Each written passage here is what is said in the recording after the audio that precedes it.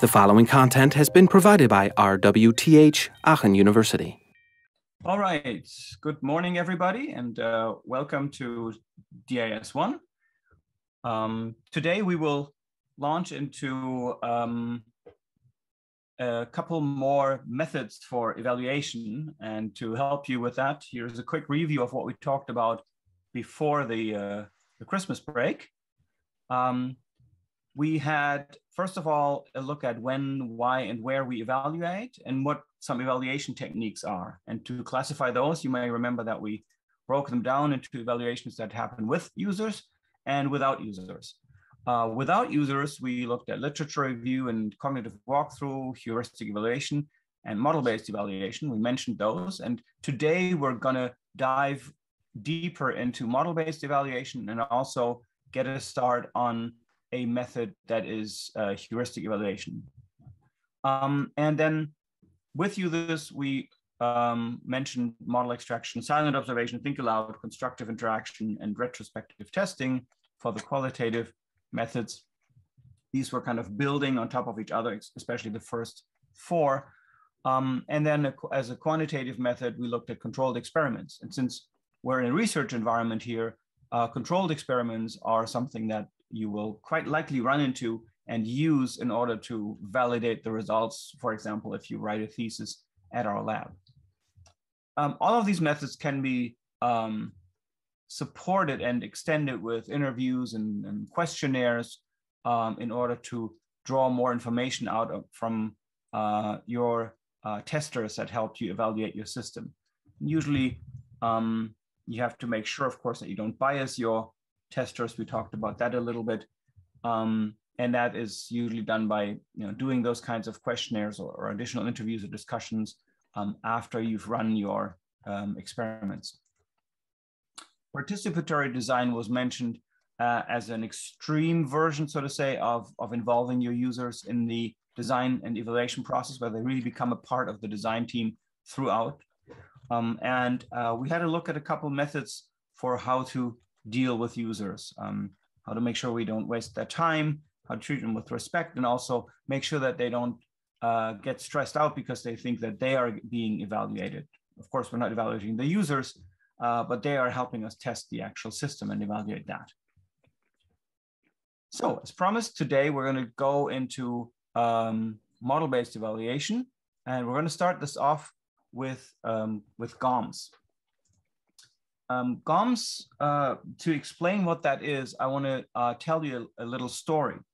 In 1995, Jacob Nielsen, who is now a world-famous usability guru, especially focusing on web usability, had just one day in order to tell Sun Microsystems, big computer company at the time, whether they should whether it was a good idea to add 3 new buttons to their homepage or not. They had done a homepage redesign and they asked him, hey, do you think we should go ahead with this? He found that each new button that they put on their homepage, but that is essentially unused, so that only very, very few people actually need to click on in order to get to information they're looking for, would cost the community of visitors to their homepage $500,000 per year altogether. What does that mean? Well, that number sounds kind of weird. What that basically means is he figured out if you put a button on the homepage that hardly anybody uses, you can approximate that as sort of an unnecessary distractor. And figuring out that that is not the button I need to click will take me some time. We're talking about seconds here, right? But if you have millions of users of your homepage and they're highly paid engineers that are looking for technical information, which can be expected if you're Sun Microsystems, then this adds up, because every second of that person's time is worth money because they're getting paid a salary. And if you add that up, all the visitors, all the extra seconds they're wasting browsing through your page without getting the information that they want, that's a number that you can express as money, as dollars or euros. And that's what he did. And in order to figure that out, or as a result of his recommendation, 2 of those 3 new buttons that had been proposed were taken back out of the redesign. And the method he used for this quick sort of, back of a napkin kind of calculation and of this estimate was GOMS. So that's the method we're going to look at today. If you want to find out more about Jakob Nielsen's work, then I recommend taking a look at his articles on his website. He is one half of the Nielsen-Norman group. And yes, the other half is the Norman that you all know and love. That's Don Norman. So they've created sort of the Uber web usability consulting group a while ago, and have an excellent website that has very good, very practical, industry-oriented user research and user experience design recommendations. So what does GOMS stand for? GOMS is an abbreviation of, very handy, it's almost like it's designed for students to learn, of goals, operators, methods, and selection rules. And those 4 things are the 4 main components of the GOMS method. GOMS is old, but as I told you before, in HCI, we're mostly, when we're looking at the things that concern the humans don't get upgraded all the time, right? So this stuff just remains as relevant as it was 40 years ago. So this was published by some folks that you also know already, Cart, Moran, and Newell, and you've seen the CMN model, right? And this was published in the Psychology of HCI, just as the GOMS model here too. And what Cart and his colleagues did with the GOMS model was they created a mathematical model, and that's why we're covering it in this section, that allows you to estimate execution times for using an interface before you actually build the system. And that sounds a bit like dark magic, right? I'm not actually creating the system, but I can still figure out how long it will take people to use it. How's that possible? Well, this is what they achieved, and that's incredibly valuable, because if you don't need to build a system, you're saving tons of money in prototyping cost and time, of course, right? Just like Jakob Nielsen said, you don't need to build that website and roll it out or test it with hundreds of people and figure out what happens. I can tell you right now. There's also variants of GOMS that can cover the learning times for an interface, which is also a very interesting aspect. How long does it take people to get to grips with a new user interface? But we're going to focus mostly on execution times here. So what are those 4 components? Goals in GOMS describe the user's end goals, kind of like what you've seen in Norman's 7 stages of action model. So they are routine tasks, not too creative or problem solving. And this is a major limitation and also characteristic of GOMS. GOMS is there to estimate how long somebody who is very familiar with the task takes to do it. It's not about them struggling, finding the right keys and scratching their head. What do I need to do next? No, this is about somebody who knows what they're doing, going about their business as fast as they can. Okay, so this is important. Routine tasks. For example, I've got a paper draft.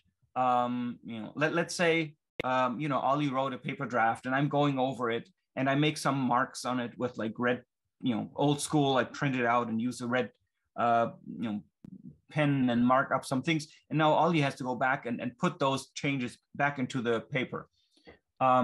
That's called copy editing, right?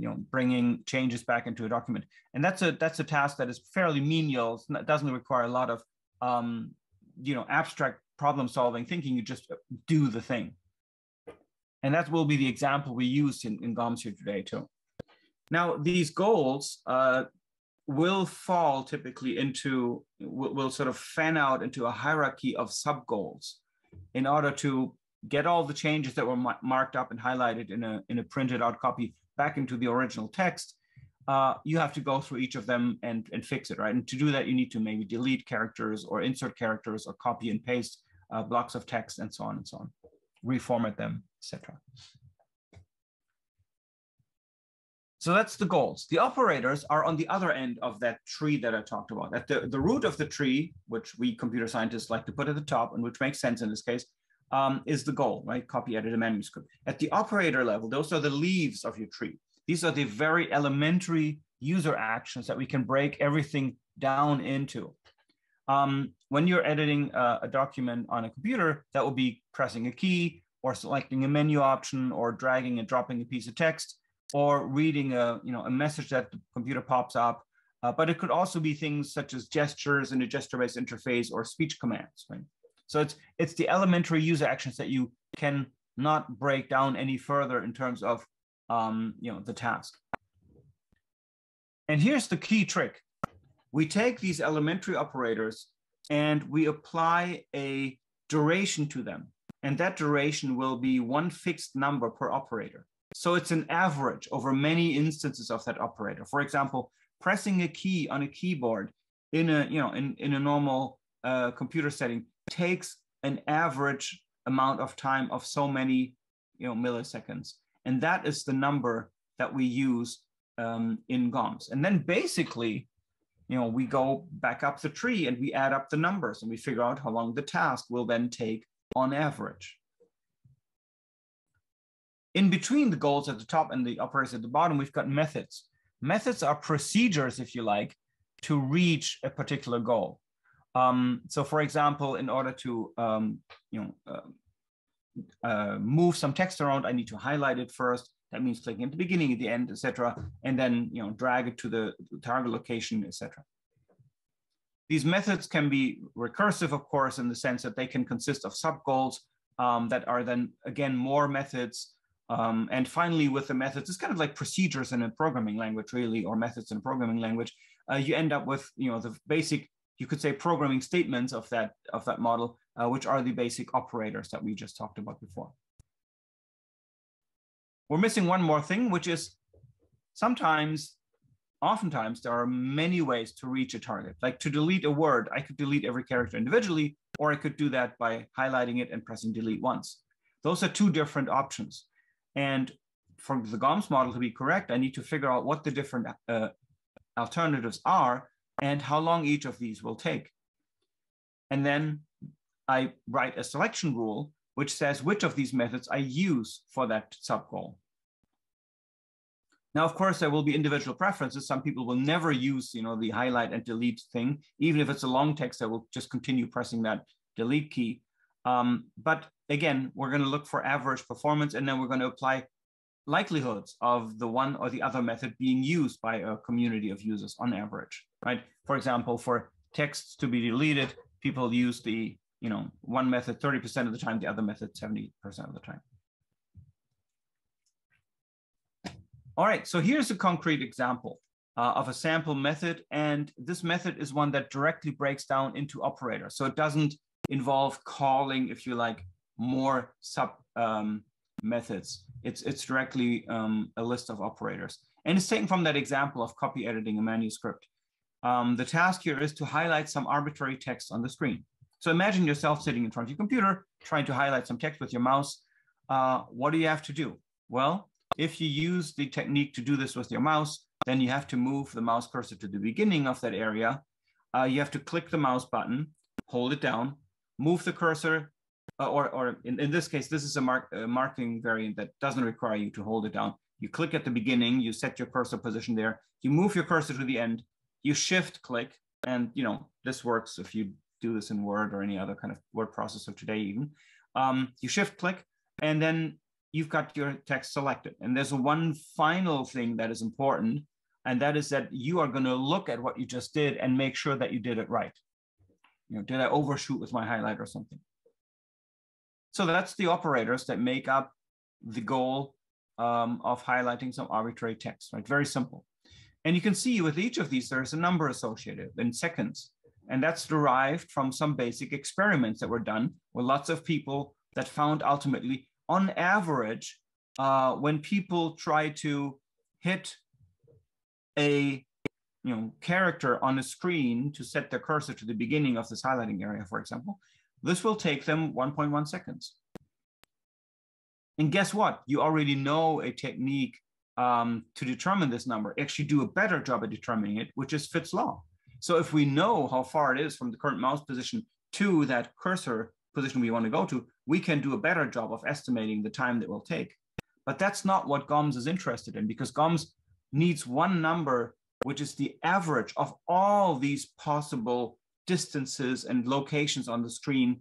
And so it basically is the average time to select a character on the screen by clicking on it over all the variations that you could have. So individual, if I know the distance, I can use Fitts law. If I have to use an average estimate without knowing the distance, or to give an average over many, many of these interactions over various distances, I'm using this estimate from GOMS. And that's the basic story with GOMS. We break the goal down into methods, sub-methods, etc., until I end up with operators at the leaves of that tree. Selection rules in between that tell me how often which method gets chosen. And then I go back up and add up the execution times, and I know how long the task is going to take. So there's a couple of variants of the GOMS model. The first one, the original one, that Cartmore and Newell proposed, is the one that we just talked about, right? So we predict the time that an experienced worker needs to perform a task in a given interface design. Notice that we don't need the interface to be implemented, right? We can just, if we know what the interface is supposed to look like, we can do this. We don't need to build a prototype. And that is the strong point of GOMS. Jan, there is a yeah, go ahead. Yes, I have a question about the Fitts law thing. To estimate an average, couldn't we just calculate Fitts law for many points and take the average of that? Yes, you could do that. So if you wanted to know, for example, let's say you got a, I know, 27-inch screen, and you've got a mouse that has a certain gain ratio, right? So it has certain mouse cursor speed to point at things. You could basically say, okay, I know my Fitts law parameters for that kind of movement. I figured that out through an experiment. And then you could say, yeah, so on average, the average distance on that 27-inch screen to get from A to B is maybe, I don't know, very roughly speaking, maybe half of that, right? On average, the distance between the starting point and the end point is going to be maybe half the screen diameter. And then that could be your value that you insert into Fitts law, and then you have a number. So yes, what these folks did, because pointing is only one thing that you need to do, right? There's also clicking on tapping a key. You could also say I can estimate that with Fitts law, right, on a keyboard. But in many cases, your hands are already above the keyboard and you're typing quite fast. You're not really homing in on every key as a target action. A lot of it is muscle memory. So plus this thinking operator is something you need to test anyway. So they went ahead and did these measurements empirically and really just had people do lots of these tasks and measured how long it took and then took the average. But you're right, your Fitts law estimate should be able to give you a good number that should be pretty close to what you actually find empirically when you do this with lots of people on a given device. Yes. Yeah, thank you for the question. So the next version is the keystroke level model. And this is one that we're going to take a little bit of a closer look at because this is even simpler. It basically does away with all this tree construct above. It just says, take give me a task, and I'm not going to look at all the various different ways to do that task and the selection rules, etc., etc. I'm just going to write down exactly directly the operators as a string, and then I'm going to add up the numbers. This is really nice because it's even quicker to do, especially for simple tasks. You can do it in your head pretty much, and it is very useful. So it's a simplified version of GOMS. It's very useful to compare two different designs of an interface against each other. Both GOMS and also the KLM, the simplified version of GOMS, this keystroke level model, I wouldn't necessarily trust the absolute numbers precisely because performance of people with a mouse could change over time. So maybe you do this with one group of users and they're not too fast with their mouse, and then 10 years later you find, oh, people have gotten more proficient using this. But what is almost never wrong is the ranking that this gives you. You take two interface designs and you figure out which one is faster according to this model, and that ranking is usually pretty robust. So it helps you make that key decision, which you want to do as a designer. Do I use interface design A or B? Right? Maybe A is a keyboard one. Maybe B is the one that uses the mouse, also sometimes known as graphical input device or GID. Although a GID could also be something like a pen, right? Anything that gives you a 2D position rather than just a symbolic input like a key. So if you have different interface designs, this helps you to determine which one is going to be relatively faster. And then there is another method. People figured out that GOMS was tended to overestimate the times. People were faster than the GOMS model was suggesting. The operator numbers were right because those came from experiments, but adding them all up turned out to be estimating times that were too high. Why? Well, because our brain can actually overlap things a bit. We said earlier that people aren't good at multitasking, and they're not. But what your brain is doing is, while you are, for example, let's say you are zeroing in on a button to click. So you first need to move your pointer there, and then you don't go there with a pointer, then check whether you're at the right location and freeze, and then click.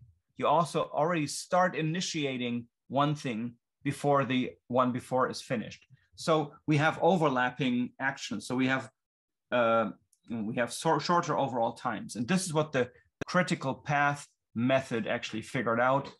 This is a version of GOMS that considers the fact that the timings are actually overlapping, right? While one thing is happening with your, if you like, your motor processor moving to a certain part, your cognitive processor and your perceptual processor are already looking at, maybe are still evaluating the last action and making sure that it was right. And your hand is already moving on to the next one. So that gives you better estimates, closer to actual performance for tasks that have many operators in series.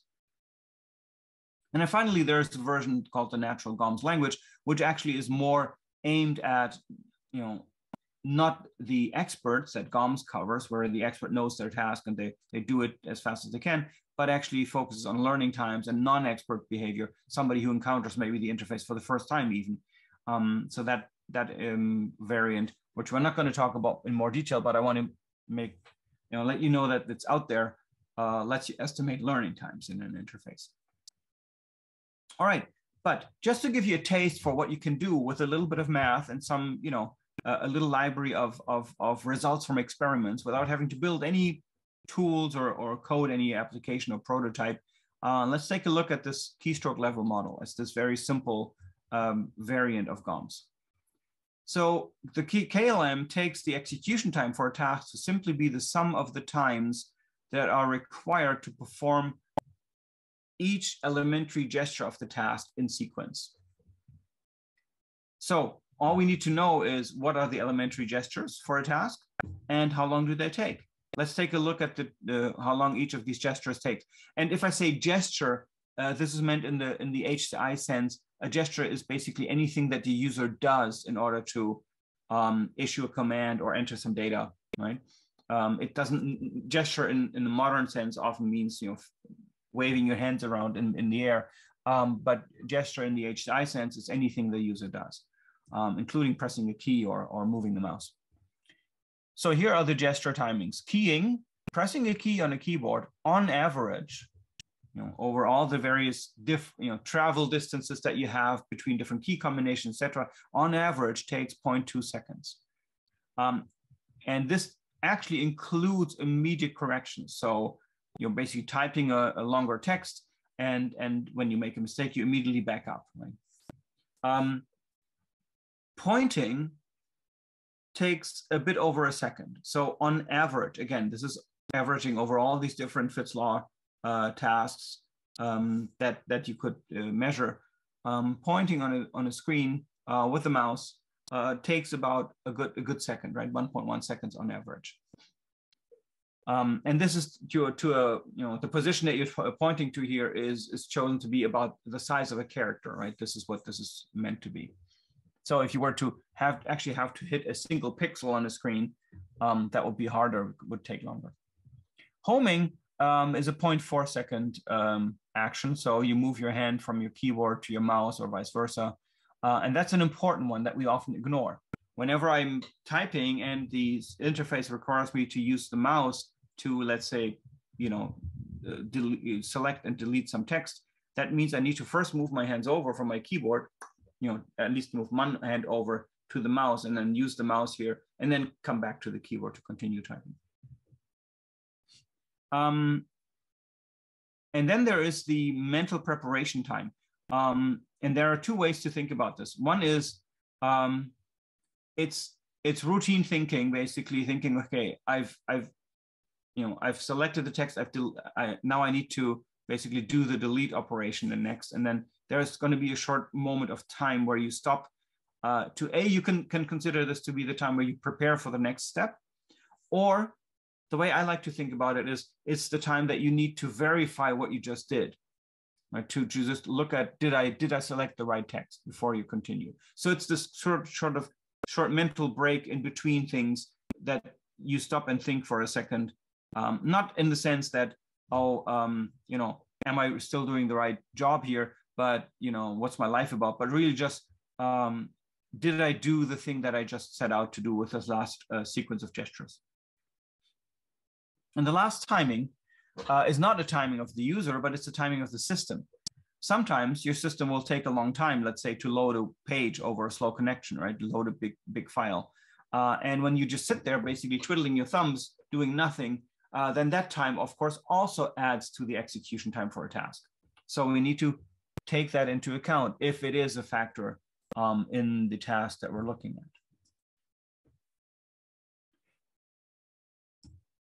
But this response time of the system, and this is something we'll get back to later because it's really interesting what you can do here as a clever developer. This is where your computer science skills can shine. The responding time is something that will only affect the user if they're not busy doing something else. Right? So if you are really done with your task and the system makes you wait for doing something before you can continue with your task, then the response time will really add to what you need to do. But if the system loads files in the background, while you are still figuring out which one you want, it just loads all of them and makes it super quick to then open the right one once you make your choice, then you would have removed that response time from the calculation because the system does it while the user is busy doing something else. And you've modeled this something else that the user is doing already in your GOMS KLM model. The response time will come back to haunt us even more because we already know from the very first lecture that after 100 milliseconds, we have a causal breakdown, right? We stop believing that something happened in direct response to what we did. So that is a deadline that we need to pay attention to. After about a quarter second, the user will try again. And so this is where this R starts to becoming not just it adds to the task, but it also starts to maybe miss operations and user frustration and so on. So it's important to give feedback that input was received and recognized. But let's do an example here. If you want to calculate the time in the KLM model that something takes, you would first have to list the required gestures. For example, let's say you're mousing around in a graphical application, and in order to open a new file, you need to press a key, a single key. Let's say it's just an open, just O for open, no command key combinations, nothing. So what you need to do is it's a homing gesture because you need to move your hand from the mouse to the keyboard and then type a letter.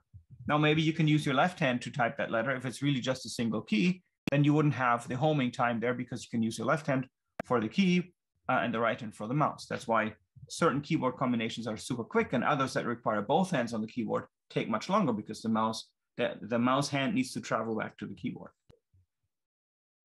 Once you've listed your required gestures, you compute the mental preparation times. So once you've placed your M's and removed the ones that you're supposed to take out, following those bunch of rules that I'm going to talk about in a sec, you add up the gesture timing. So in this case, it will lead to the homing move. Then there's a mental operation that remains after removing most of them again, pointing and clicking, right? So that's your HMPK. You add up the timings for those according to the numbers that we just saw on the last slide, and you end up with about 3 seconds. So you know that's the time it will take an average user on average to do this kind of action. It's actually kind of long if you think about it, 3 seconds. In order to understand these rules for placing and removing M's, we need to go through a little bit of terminology here. These rules call strings or sequence of characters, not surprisingly. Delimiter is also not surprising for a computer scientist, is any character that marks the beginning or end of a meaningful unit, like a space or an enter character. The operators we're looking at are just keying, pointing, and homing for now. And when we talk about an argument, we mean information that is supplied to a command. So let's assume you have a command-based file browser, for example, like your DOS or Unix command line, and you're moving through directories. You would type something like CD as for change directory space, and then a name of a directory. So CD is the command, the space is the delimiter, and then the name of the directory would be the argument that you provide to that command, obviously. So here are the rules. First of all, we throw lots of M's into the mix. Basically, we insert M's in front of all the key presses. So every single key press that we modeled in our sequence gets a mental preparation in front of it, which almost means basically somebody is preparing for every single key to press, like a very slow typist, right? Now that's unrealistic, I know, but that's how we start. And now we're going to remove these in the next rules. We also place M's in front of all the pointing commands that select commands, meaning if you're selecting a menu item to, for example, open a file, that would be selecting a command. But if there are pointing actions that select just arguments for these commands, we don't insert them. The assumption here is that you have a plan to open a particular file, and you don't need to think twice about it, right? It's enough to think about it once, not once after triggering the open command, and then once again for the file name. One is enough. So now comes the first rule of removing some of these M's, lots of them actually. Basically, if the second operator is fully anticipated in the previous one, you remove the M between them. What does that mean? If my task is to click on a button in the top left, and I'm moving my mouse there, and then I click, then I'm not going to stop in between the point and click, right? I'm just going to do the whole action. And I may have planned that before, right? There may be an M in front of the whole sequence, but I don't need another M in between these. So if they're fully anticipated, you remove the M in between. Like there's no choice or anything like that needs to be made again at that point. Rule number 2 is we get rid of M's within cognitive units. And what do we mean by that? Well, they are contiguous sequences of characters that you type that form a single name or word or term that you know. Like if you type your name, your first name, then you don't stop in front of every character, obviously, right? But also if you type a keyboard command in your file browser that you use, like your Unix command line that you use a lot, like CD or ls or something like that, or dir in DOS, then also you will not stop in front of every letter, right? It's one sequence, right? So here we can see this is an example, right? You type dir, you would have from inserting all these candidates from rule 0, you would have MK, MK, MK, because of each key gets an M in front of it.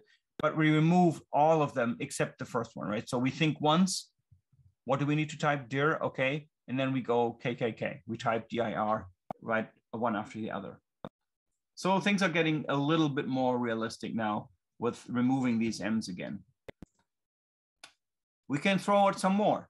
If, for example, we need to, we're typing a paragraph of text and we want to insert an empty line after that and then start the next paragraph, then these two, these two interlines are like a single delimiter, right? So consecutive terminators get basically folded into one, right? So we here have the word, blah, and then two returns. That would be, maybe a mental preparation in front of that, then three keys.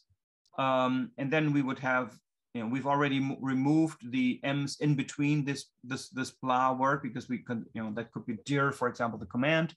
And then we can now also remove this mental operator here because that is the one in between the two consecutive terminators.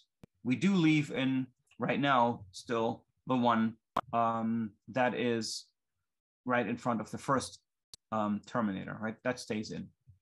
But in rule 4, we take out also M's that are terminators of commands, not of arguments. That's important. So for example, and you know this from experience, if you type, if you type dir a lot in your computer, right? Then at some point this just becomes dir enter, dir enter, dir enter. You're no longer typing dir and then thinking, okay, is everything right? Yep, I can continue on and press enter. No, it becomes one single gesture for you, right? It becomes one single stream of keys that you press in one go. And you can observe that when you watch yourself typing. So that's why if a key is if a key press is a delimiter that follows a constant string, like dir for listing a directory, then you delete the M in front of that. But if it's a varying string or an argument, then we don't take it out because for that, we may need to actually look at what we just typed before we commit to sending it off with the enter key. So here's the example. If clear is a command you do a lot, then it becomes, that mental operator at the end gets removed. That would be there in front of the terminal character. It doesn't apply if you have dir or ls followed by an argument. So because then you need to actually look at the argument. And now finally, we take out any mental thinking times that are happening while the system is busy anyway, right? Obviously.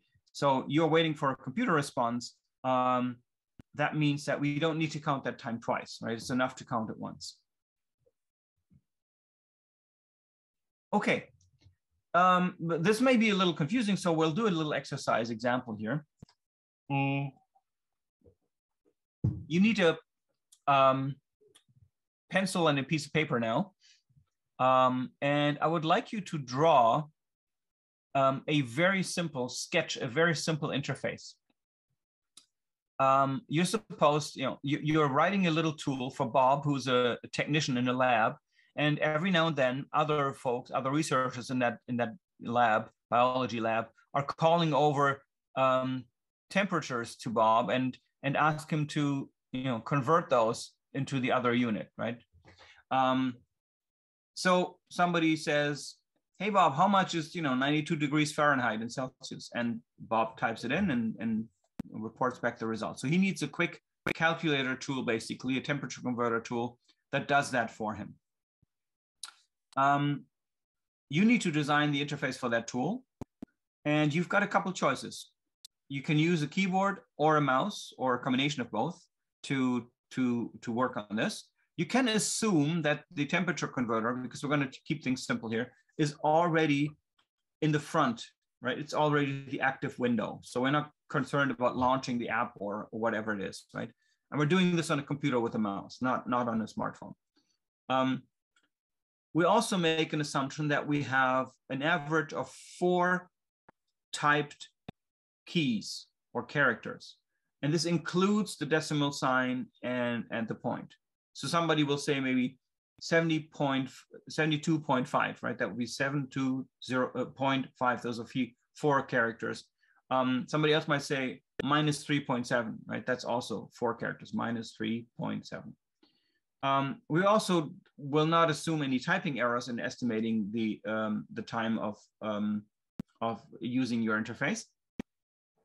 And the interface needs to be able to do both directions. That's the challenge, right? It needs to be able to convert from degrees Fahrenheit to degrees Celsius, or the other way around. And we can assume that both things are equally likely. Okay. So your task is now, first of all, sketch out a very, very simple interface that lets me do that. And once you have that, I will show you a sample solution here, and then I will show you how to analyze it with the KLM model. And then later you can do this with your own, or while I do mine, you can see how yours would have performed in comparison. I'll give you a minute to sketch that out. All right. This should not be too complex. So I'll show you a sample solution, okay?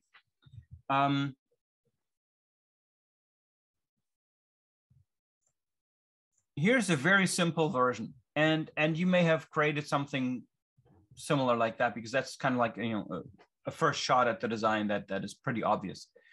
We've got a temperature converter app, and that window basically has a radio button that we can move to, say, convert Fahrenheit to Celsius or convert Celsius to Fahrenheit. And it has an area where I type in my value, and it has a second area in which the result will be displayed. This is not a beautiful interface or anything. There are things that you could improve about it from an aesthetic and from a usability point of view, but we're just concerned about how fast is this interface going to be. Bob is doing this a lot. So the assumptions that GOMS and also KLM have, which is experienced user, routine task, no scratching your head about what you need to do apply. So we can use the model. Okay, so how do we do this? Well, we don't need to build this interface. That's the beauty, right? We can think about two cases here. And I'm going to talk about these while this interface is still up so that you can understand. The first case is that I need to change the conversion direction. So somebody yells out a Celsius value to me, and I need to convert it to Fahrenheit. That means I need to move my hand to the mouse. We said that the hands are at the keyboard, right? That's our starting assumption here. So I need to move my hands to the mouse. I need to point to the C to F button, click it. Then I need to move my hands back. And I need to type the 4 characters, because we said on average, we assume 4 characters. And then I need to tap enter. Apparently, this is a dialog box with a text field, and text field will activate the conversion the moment I hit enter. All right, pretty clear so far. So here's the evaluation. Here's the calculation. This is our first case that I just talked about. We need to select the conversion direction. We need to change it from what it currently is. Move my hand over to the mouse, point to the right button, the button that says C to F, and click on it. That's a homing action, H, a pointing action, P, and a keying action, K. Now I move my hand back to the keyboard. I type in my four digits or characters, with a minus and decimal point, and I hit enter. So after the HPK comes another homing action, H, 4 keying actions, and another keying action for the enter. That's the sequence on the second line here, right over here. Now we are going to insert M's. First of all, we throw M's in front of everything, right? We said in front of all the operations that are pointing or keying operations. Notice we don't put them in front of homing, because homing doesn't require me to think, right? It's something I need to do as part of trying to reach the mouse or the keyboard. So we don't have separate homing actions there even to begin with. So lots of candidate M's are now thrown into the mix here. And now we apply rule 1.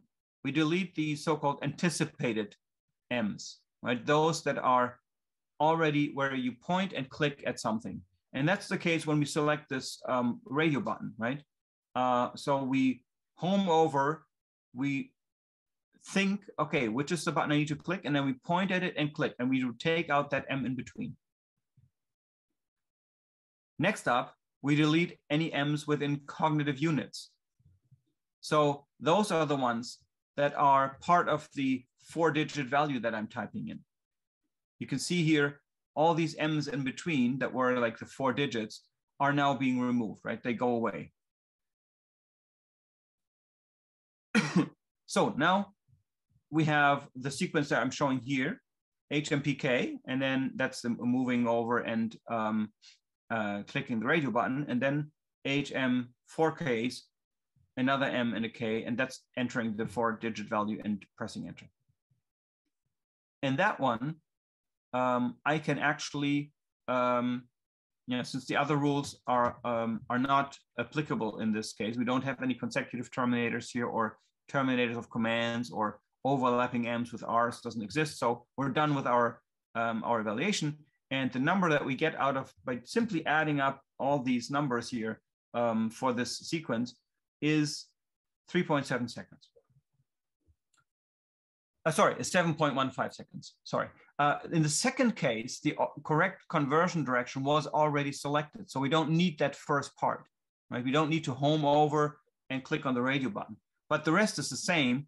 So in the second case, we simply have HMPK goes away and we just keep that second part here. We don't need to home twice, right? We home not at all. We are already on the keyboard. So we've got M4Ks and then another MK, and that is 3.7 seconds. So we can see roughly it's twice as fast if I happen to have the direction already selected. We already also see, and this is why this is interesting, we can also already see, wow, just changing the direction of conversion is almost taking as much as the whole rest of this whole entering the data, right? That's a lot of time wasted on changing the conversion direction. Let's see if we can do better, right? That's what you should have in your head here. On the average, this means that we just take the average of those two values and we end up with 5.4 seconds on average conversion time operating this interface. If you know it, if you're a pro using it and you go as fast as you can with that UI design. Jan, okay. Question. Yes, go ahead. Maybe I missed something here, but why isn't there a mental pause between the K and the H in rule 0? Yeah.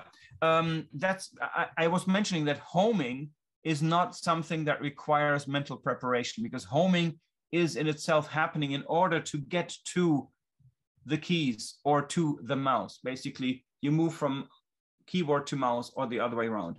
And the rules in the in how you place that, which Cartmore and Newell determined based on what they observed empirically, say that you don't need to place M's there because you would probably, if you put them there, there would be another rule taking them back out again. You can imagine this in a way, it's a little bit, I mean, the rules say don't place M's in front of H's, right? It just place them in front of P's and K's. But why this would be the case is if you think about what we are doing to anticipated M's, right? When we have a pointing and then a clicking, we say the M between the point and click, we remove. And homing is kind of the same thing, right? I need to press a key on the keyboard, so I'm moving my hand over from the mouse to the keyboard if it's not there already. And that is almost like, an anticipate. You could imagine that as an anticipated M as well. Is that making sense? Yeah, thanks. Yeah, okay, cool. All right, so we've got 5.4 seconds here. We're going to come back to this example later on to look at some alternative interface designs. But first of all, for GOMS in general, what are we getting out of it? GOMS is interesting because it gives me execution times, as we said, of trained routine users for repetitive goals or tasks. And that number, I didn't talk about the learning times here, right? Which is, in the extensions of GOMS, but just the execution times, knowing the time in seconds that it takes a user to do a task gives you a big leg up in industry, right? Because that you can convert into money based on the hourly wages of the person that is doing the task.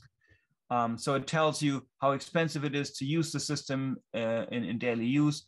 And if you also know learning times, then you can also start estimating the cost of training, right? Because a system that takes twice as long to learn will, have more expenses in both people being slow at doing it, but also they need somebody to maybe teach them.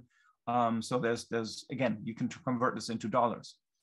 And oftentimes, this helps you to say, well, we can buy the more expensive system, but we will save money in routine use that I can calculate to be, $500,000 per year for the company. And that will make it, cheaper after, it will amortize the cost after 2 years, for example, the cost difference. But it also shows that any change in a system will trigger these costs, because especially the learning costs, but also people having to reacquaint themselves with the system, with the natural GOMS language model. You can estimate how long, how much transition costs is being created by changing from one established, well-known system to a new one. And people might say, well, but the new one is faster to use. Yeah, it is, and that gives me, an average cost benefit of maybe, I don't know, $200,000 a year. But we have to remember that everybody who already knows the old system will need to be trained on the new one. And our natural GOMS language model maybe tells us that the training cost is this much, and that we'll have to calculate against each other. And there's one wonderful example. 9X, which was a phone company, had a system for its operators, like the people who were working in the operations central, like not just plugging plugs. This is the 90s here, but they were using a system that was keyboard based, and it was very old school, right? And so some software company said, we can give you a new one where people will be using these fancy new computers with mice and a graphic user interface and shiny buttons and stuff like this. Remember, this was in the early 90s, so we've had the mouse and the graphical user interface had kind of taken the office world mostly by storm at this point. But fortunately, they invited somebody to do a GOMS analysis on this, and they found that the new system that had this great graphical user interface would actually take longer to operate than the old one, because these were experienced operators, and they would have to travel between keyboard and mouse a lot. And for that, it was just not going to pay off in terms of execution time, because for these operators, execution time is what you needed to bring down, right? Because any time that they spend longer on fixing a technical problem in the phone exchange was going to cost money. So sometimes you can even show that a change to a new system, just because of its efficiency in the long run, won't pay off. And this didn't even involve talking about training costs, right? Now, just to explain this, let's assume here, and this is a little question for you guys. Let's assume I am developing an interactive exhibit. Right? We've been doing this a lot, right? The other day we reinstalled in this conducting exhibit that we did in Vienna, and now I'm trying to calculate, is my new version of the exhibit better than the other one? Should I use GOMS for this or not? Would GOMS tell me anything useful for this comparison, or would it not? Just raise your little yellow hand if you have an idea.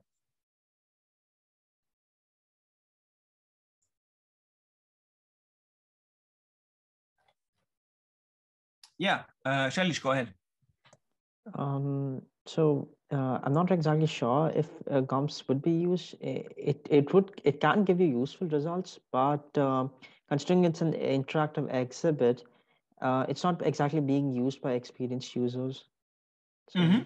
Exactly. That is the key point.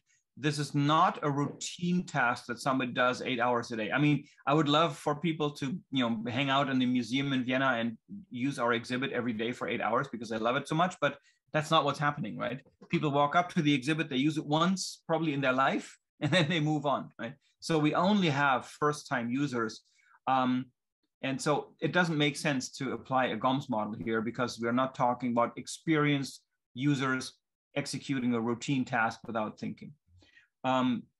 plus, if it's an exhibit that uses non-standard input devices, like, in this case, a baton to wave around in the air, and maybe to select things, that's not even a standard input device. So I wouldn't even have the basic numbers for my elementary operators. I would have to find those first. But yeah, it doesn't make sense for a variety of reasons.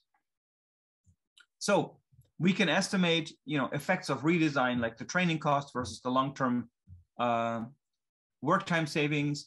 And it also, this is interesting.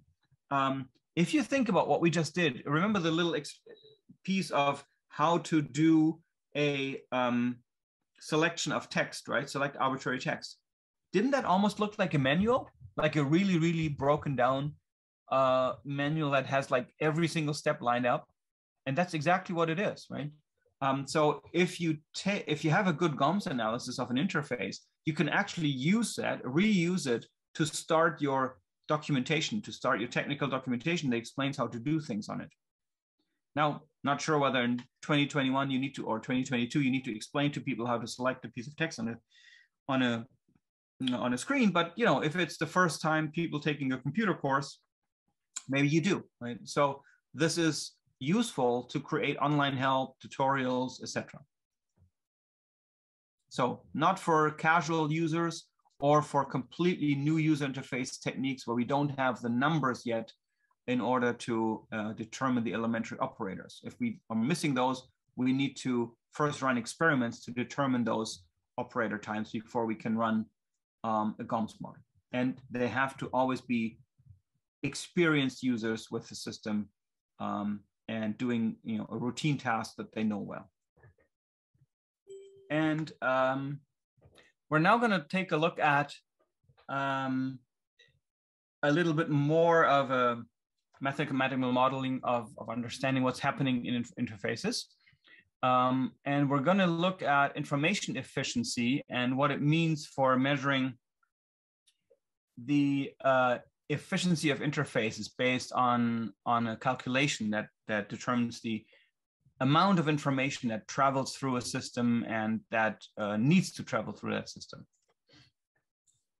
So the idea here is we want to figure out, is there a way to determine how fast an interface can be in theory?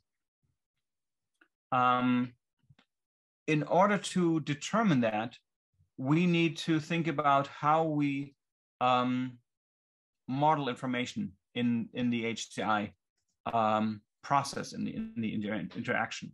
And the way we do this is we say, all right, well, information theory tells us, and you guys all know this, that we can, define information as a quantified amount of data conveyed by a communication between the human and the computer in this case. In our case, this would be things like speech, where if you have speech input, or messages that are being sent when you click somewhere, etc. And an interesting facet or result of this way of looking at things is that we can now actually determine a lower bound of the amount of information that a task actually requires. And that is not dependent on the interface design. What do I mean by this? Well, we just saw the temperature converter, right? What do we really need to tell the system? Well, we really need to tell the system on average 4 key presses of data, right? Which was just an average over many different possible values. So 4 key presses of data. And it really also needs to know whether we're doing Celsius or Fahrenheit, right? So that's all it needs to know. Everything else was just there to move the interaction along, like pressing enter or actually selecting these radio buttons, etc. This was the way that the interface made that possible.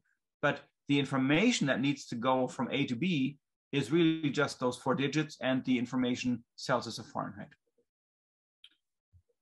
So what we can then determine is, if we know that there's a minimal amount of information that is required for a task, which in our case is this information theoretic efficiency E, is the value above this fraction here, and we divide this by the actual amount of information that the user is providing, then we can call that fraction or this ratio the information theoretic efficiency E.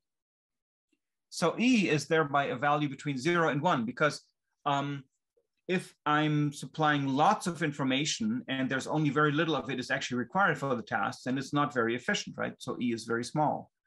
And if it's perfect, then I would provide exactly as much information to the interface as it needs and nothing more. And then it's basically, I've reached the theoretical optimal. I cannot get an interface. I cannot come up with an interface that's any faster than that.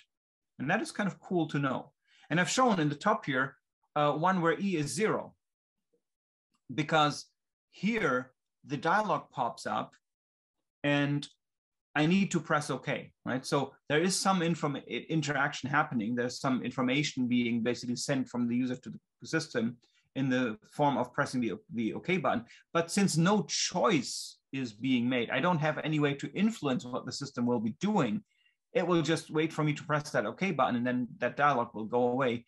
The actual information required for the task is 0, right? There's nothing that the system decides based on me pressing that button or not pressing that button.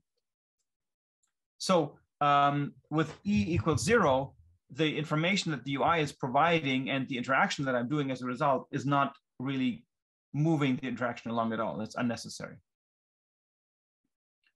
So that's the information theoretic efficiency E. So let's make that a little bit more concrete and use a character-based interface. So a character interface means that we measure the information that's being required in characters, because that's just a much more practical unit to think about than information in this very nebulous general sense. And for characters, we can then say, okay, character efficiency is the minimal number that a task requires, divided by the number of characters that are actually being entered into the UI. And so that only works if you have a keyboard-based interface. The mouse pointer kind of falls off the chart here. But for character-based information input on the keyboard, this is very interesting. And a lot of high-efficiency interactions are happening on the keyboard, right? Things that really need to be operated very quickly tend to move towards keyboard operation rather than mouse operation. So this is an interesting thing to look at. By the way, this look at information or interface efficiency is taken from Jeff Raskin's excellent book, The Humane Interface. This is a wonderful book that I recommend you take a look at. It's a fairly easy read, and it's full of interesting anecdotes that illustrate the points he's making. He introduces some very useful concepts in there. Raskin was behind some of the original Macintosh design, the interface design for it, but he was also involved in designing other office computing systems, and some of them actually make better choices in terms of being efficient to use than the Mac did that he had to develop. So how do we quantify the data? Well, we know that information is measured in bits, right? And 1 bit is representing a choice between 2 alternatives. That's obvious. And n equally likely alternatives are therefore going to contain a total information amount of log 2 of n, right? If n is 2, then log 2 of 2 is 1. So that's why it's 1 bit if you choose between 2 things, obviously. How much information is contained in each alternative? Well, per alternative, we have 1 divided by n times log 2 of n. This should be pretty clear from what you know about theoretical computer science. This is the case if everything is each alternative is equally likely, and we're often going to make. Oh yes, yep, that's right. The Humane Interface. Thank you, Charlize. That's the book that I'm talking about.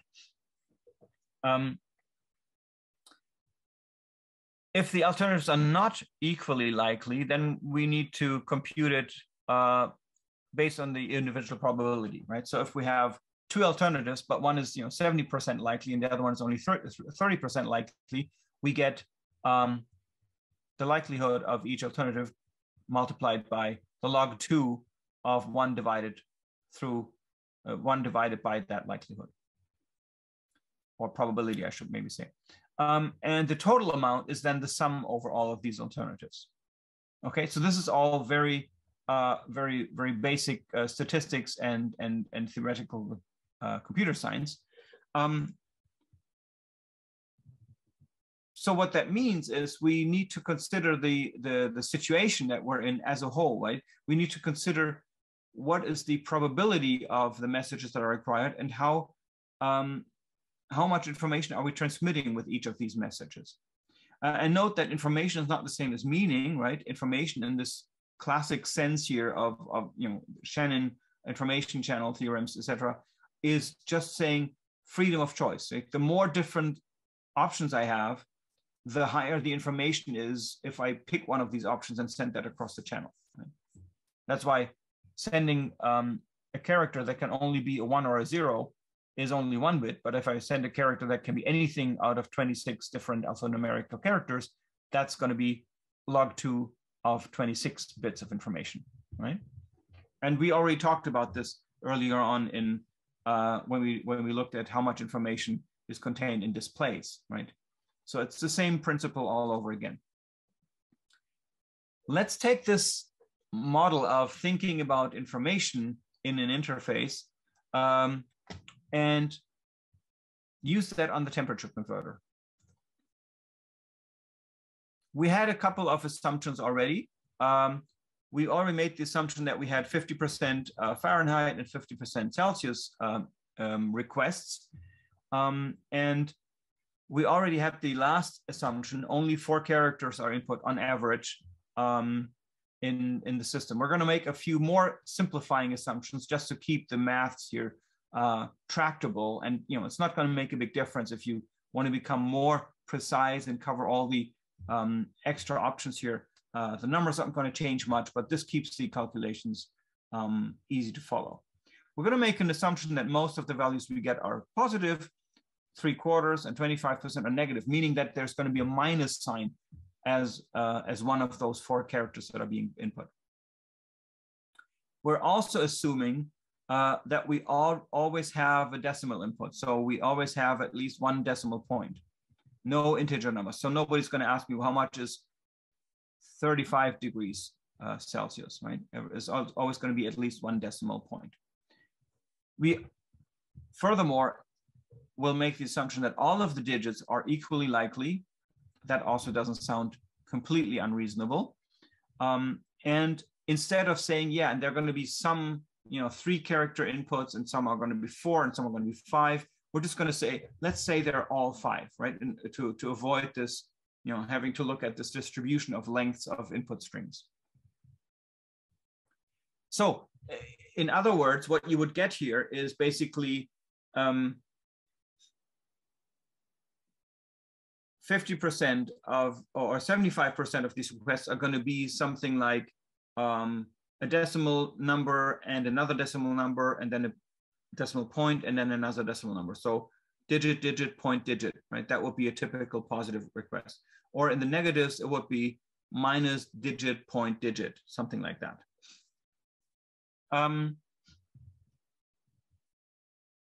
As a result, we can now say that we can evaluate this first interface with these assumptions. We know that this is the key sequence that comes out of it. And if you make the assumptions that we had before on how much value each key has, then we end up with a, we know already that we only need 4 characters of input to really get all the information across, right? The 4 numbers are important. But in this interface, we're actually pressing 1, 2, 3, 4, 5, 6 keys, right? So 4 keys divided by 6 keys is a 67% character efficiency. And we already computed the numbers And you can see that this is a slightly changed interface here that uses no radio button, right? Because I said this character efficiency will only work if we remove the mouse from the interaction. So here we make people enter 4 digits and then a C or an F based on whether they want to enter a Celsius or Fahrenheit value. And then the system and the enter key following will convert the number in the other field, right? So it's a purely character-based interface. So we end up with 3.9 seconds, and that's already faster, quite a bit faster than our mouse-based interface. And that's the first lesson I want to get across here. If you manage for these kinds of things where you know there's going to be keyboard input happening, if you can design it so that the interaction does not require unnecessary trips back and forth to the mouse, you can already save quite a bit of time. Okay, so next up, we see, however, that this is still not the optimum, right? We're at a character efficiency of 67%. We said what really only needs to make it across are those 4 numbers. And you may think, wait, don't we need to also always enter this 5th character, Celsius or Fahrenheit? Well, I'll show you that we don't in just a second. So that you'll see that the information that really needs to make it across is just the 4 digits. But first, let's take a look at a second interface design. And this is one that you could probably come up with yourself once you see this one. The second interface design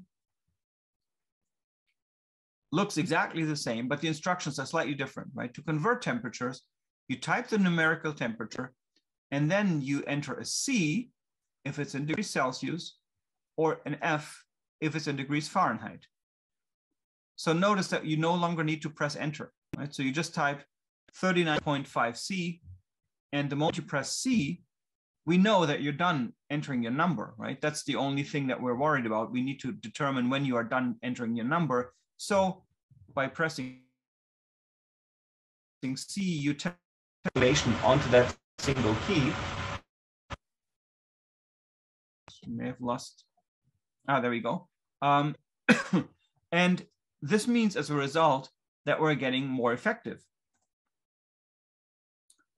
or more efficient, I should say. So we now have the mental preparation. We got four keys to press. Then we need to think, okay, Celsius or Fahrenheit, right? This is sort of the final mental confirmation here. And then we enter that C or F key, and the C or F key also triggers the conversion.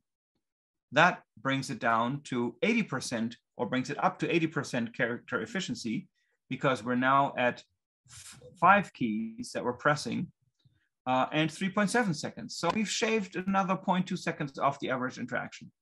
Doesn't seem much, but it'll also feel more fluid, right? It just takes one unnecessary interaction out of the equation. Now you might say, wait, what about the 100% interface here? Why are we not at 100%? Or how can we even get to 100%? We always need to tell the system whether we entered a Celsius or Fahrenheit, you know? And this is where you notice that what the character efficiency method of thinking does is it makes you think outside the box. It forces you to think outside the box. Because if you really think about it, there is no absolute need to enter the Celsius or Fahrenheit value. Why? Well, because we're doing 2 calculations, one of 2, right? We either need to take the value and convert it from Celsius to Fahrenheit, or we need to convert it from Fahrenheit to Celsius. Why don't we just do both and let the user then read the value that they're interested in? And that's what the so-called bifurcated interface design here does. So this temperature converter says, type in the temperature that you need to have converted, and you will know whether you entered a Fahrenheit value or a Celsius value, and whether you need this converted into Celsius or the other way around into Fahrenheit. So after entering the number, or as you are entering the number, the converted value will appear on the right-hand side immediately as you type. So there's a couple of things that are noticeable here. First of all, the analysis tells us this bifurcated interface, bifurcated because it splits into two, right, like a cell, only requires 4 key presses, right? For a 4 key press input. We said that we always enter 4 characters in our statistical analysis here. That means 4 keys, that's 2.15 seconds, and that's a character efficiency of 100%. So at this point, we know this is optimal from a information theoretic point of view.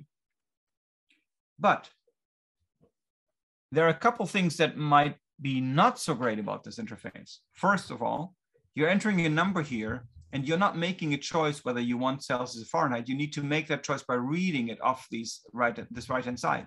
And I don't know, but you may need to test whether people make more mistakes that way, right?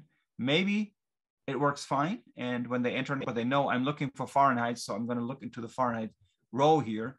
But maybe not. Maybe they get confused by seeing 2 numbers. That's something you'd have to evaluate, whether that interface works well for people. The other thing is, this does something interesting. It basically does conversion all the time, right? So you enter, if you want to enter 17.5 degrees, you would enter a 1, and it would immediately convert the 1 into Celsius, assuming it comes from Fahrenheit, and into Fahrenheit, making the assumption that it was a Celsius value. And as you continue typing, those numbers on the right-hand side would change, which is great. It's super fast. But what if I need to enter another number? The earlier examples here, my first 2 examples, and also the one that we had on the last page, all kind of could easily make the assumption that once you hit enter or something like that, the value doesn't just get converted, it also gets selected as a text field, or maybe it even gets blanked immediately. Whether it's selected as a text field or whether it gets deleted immediately doesn't make a big difference. The moment you type something into that field again, the old value will be gone. So you don't have any extra effort to clear the text field. With this interface, you do have the effort of clearing the text field. So what do we do about that? Well, if we add an interaction to clear the text field before we can enter the numbers, we're back to a lower character efficiency, right? It's an option that you could do, but well, then you might wonder why not just stick with the middle one that has already 80% and doesn't have that problem, right? Adding 1 character will get us down to 80% efficiency. Another option would be to say, I'm going to make that value go away after a while.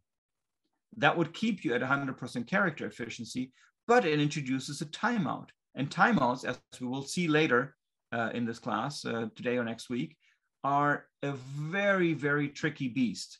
They often get in the way of interaction and annoy people because either the number goes away too quickly when you were trying to, still write it down maybe, or it is still there when you want to do the next conversion that comes right after the earlier one. We may want to do 5 conversions in a row, and then the timeout may be too long. So it's tricky.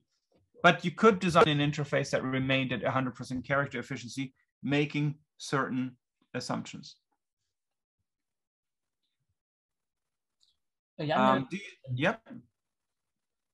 you still have? Do you have trouble seeing my screen, or are you good?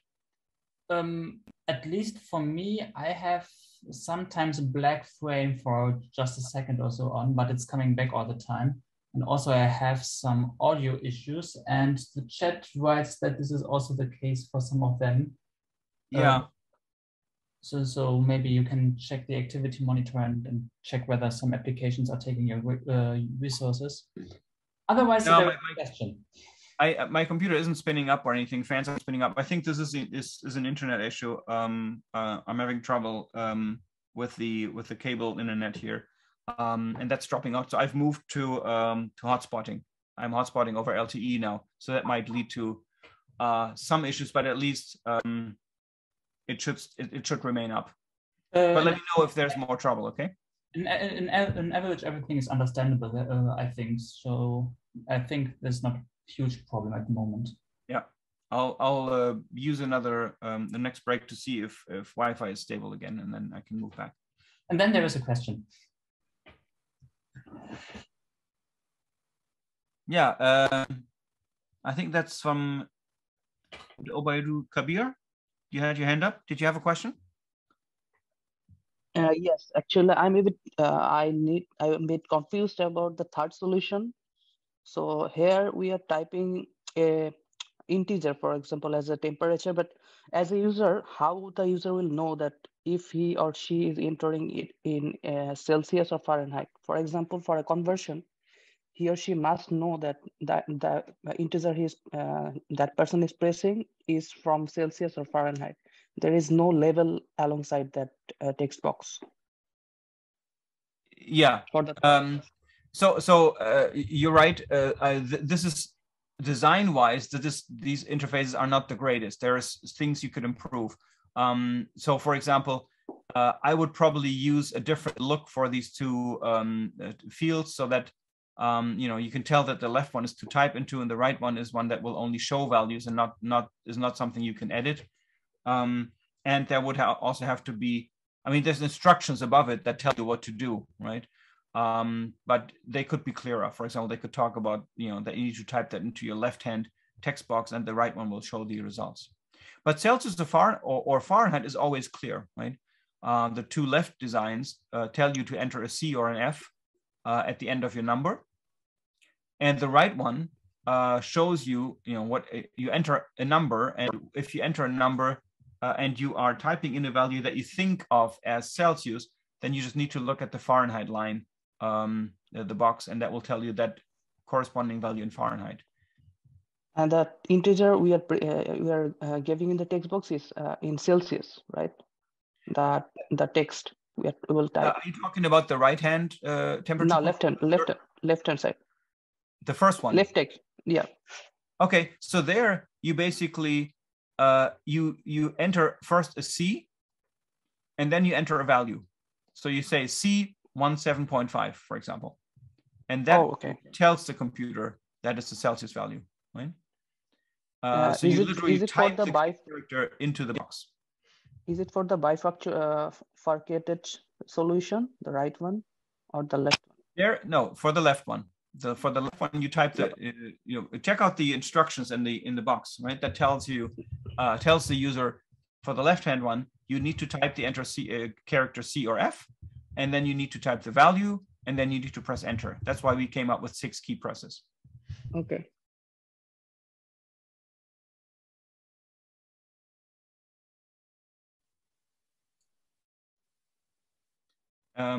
And it does not require an enter key, and it does not require the Celsius or Fahrenheit key press. Okay. Yes.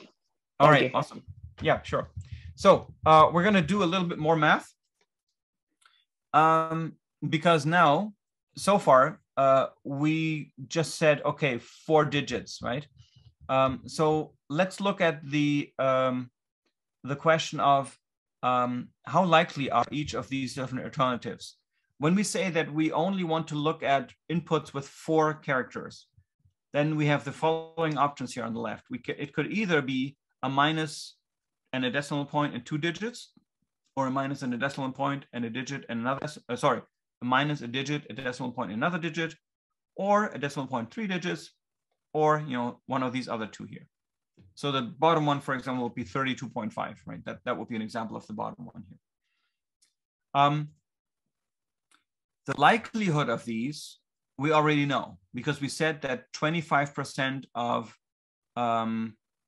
the 25% of the entries would be negative, right? And 75% would be positive. So that means that the negative ones, we can assume the 2 negative options add up to 25%. That's 12.5 per alternative. And the 3 bottom rows here are all the positive numbers. So we'll spread things evenly, and each will be, that means each has a likelihood of 25%. How many different values are being represented by each of these? Well, the ones where you only have 2 D digits can only represent 100 different values, clearly. right? The ones where there's no minus sign have 3 digits. So these all represent 1,000 different values. Also kind of obvious.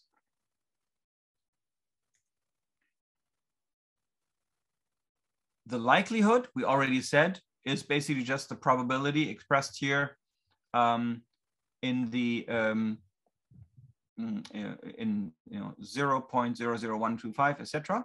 So this gives us basically the likelihood of this happening because of these. There are 100 values with this probability, but the 25% probability has to split it up between 1,000 values. So these are actually less likely each because there are 1,000 different values that can be entered as, for example, sorry, I need to point shows over here. The point DDD has 1,000 different values. So each single one of these only has the likelihood of 0.00025. Okay, so now we can calculate the information in bits that each of these options communicates. If we take a look at the negative numbers, where we said 25% of the entries are going to be negative numbers, and these only have 100 different values each, because they only have 2 digits, they have a probability of 0.00125.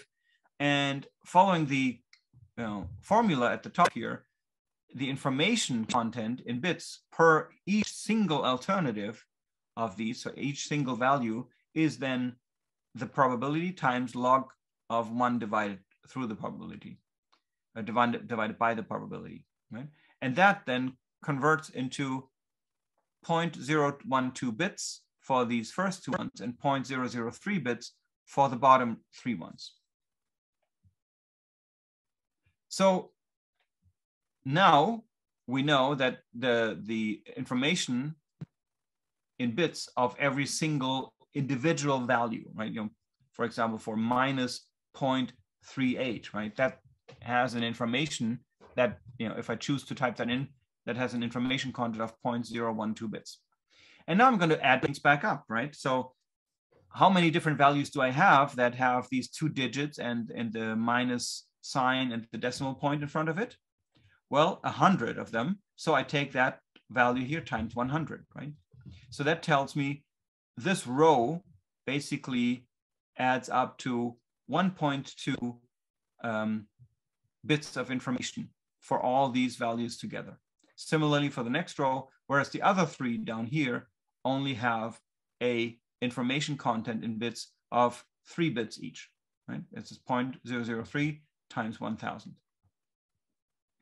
Well, and then we said that the information that is included in all these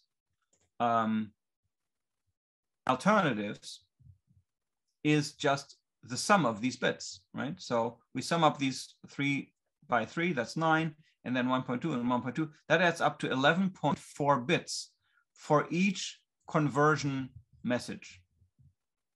So what have we done? We have basically calculated now based on the assumptions that we're making in our little model of this experiment, right? Where we modeled a certain way that the input would come in. We said it's always going to be 4 characters. And what does that mean? Well, sometimes it has a minus sign, sometimes it doesn't. If it has a minus sign, there's less space for digits because otherwise it would no longer be 4 characters. Everyone has every message has a decimal point. So there were these assumptions that simplified things. And so now with these assumptions, we could actually calculate that each message will have, because these are the options that you see here of what values the message could have and how likely they are.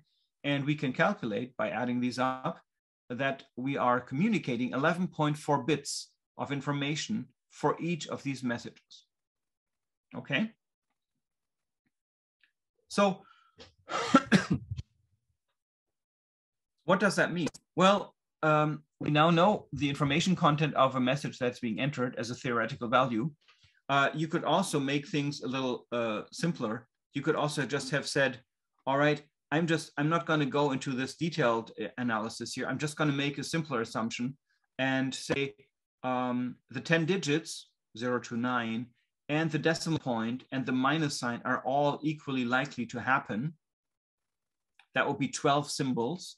And we would then assume that these 12 symbols would be equally likely at each position. And if that was the case, then the probability of each would be 1/12, obviously. And with 4 characters, that would get, or per character, that would then mean log 2 of 12 information content. With 4 characters, that's 4 times log 2 of 12. Well, that results in a higher value, 14 bits of information. Why? Well, you know this from theoretical computer science, right? And communication theory. We have just overestimated the information content here. Why? Because we've included alternatives that actually would not occur. We've included options where more than one minus sign is in a single message, or more than one decimal point. And we know that's not the case. So this naive approach of just saying, well, it's 12 different symbols, 0 to 9, and the 2, the decimal point and the minus sign, and that's going to be what you press with each character, and you do 4 of those. That's a rougher model, and it gives you a less precise, a little higher estimate on the information required for the task. And you can do better than that by making this slightly more involved model that we've done here. So the simple approach gives you about 14 bits here, whereas with this precise analysis, we get a little closer to the truth here. So let's take the value of 11.4, because that's a little closer to the truth. And let's say that's the information, that's the theoretical information content per message that we need to get across. With that, we can then take our information efficiency calculation and say, let's divide this by the information that the user is actually supplying. So notice that I'm now moving away from the question of what does the UI look like on the screen. I'm moving to the question of how do I design the input device for the user to provide that input, right? So here we can say, let's assume we have a standard PC keyboard on which the user, on which Bob is entering these numbers, right? On a standard keyboard, you got 128 keys. And if you were to assume that each was equally likely to be pressed, then each key would represent, surprise, surprise, 7 bits of information, right? Each key on a keyboard could provide 7 bits of information. And that actually happens to be exactly how you would, you could encode that, right? You could literally take 7 bits and design a 7-bit code that gets all the 128 keys across the USB cable or the Bluetooth connection to the computer. Now, that again is actually a little bit of an overestimate, because in practice, not all the keys on a keyboard are equally likely to be pressed. And as you may know, white noise has the most information content, right? Because it's completely random. And also, equally distributed likelihoods have the highest information content. If things are less if certain options are less likely to happen, the information content goes down. In the extreme case where one option is completely unlikely and it's always completely deterministic that the other option is chosen, there is no more information content because no choice is being made. So in practice, the frequency of use of keys will of course depend a lot of on your application case, but spaces and E keys are, for example, are common in Western languages, whereas let's say the backslash is used less frequently, for example. And if you look at a bit of practical data, you find that the actual information per keystroke in typical use cases is closer to about 5 bits per key press. And we said in the requirement that the average length of the input specifies the temperature. That specifies the temperature is always 4 keystrokes, right? We always want to enter 4 keystrokes. So we could say a 128 key standard keyboard with about 5 bits per key in practice leads to an efficiency of that input device of about 55%. Now, wait a minute, we just had an interface that was at 100%. What's going on? Well, we're now looking at how does the user actually input that data. And here we can also make design choices, what kind of input device we give the user, and that will influence how effective they are, how efficient they are. What we're representing by this is basically the fact that the user would have way So it's kind of wasted, right? We essentially have now have wasted certain keys because they're not getting used for this task, and they're just there to distract the user and making the interaction less efficient. I could just cut off everything on that left-hand side here, right? I could just keep the numeric keypad for Bob's task and just give him a numeric keypad for temperature conversion. And that would actually improve things on the input side.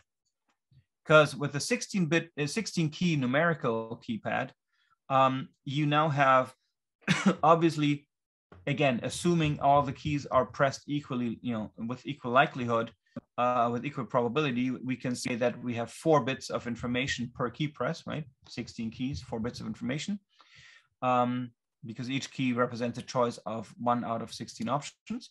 And so that times 4, because our message is 4 keys long, leads to 11.4 divided by 16.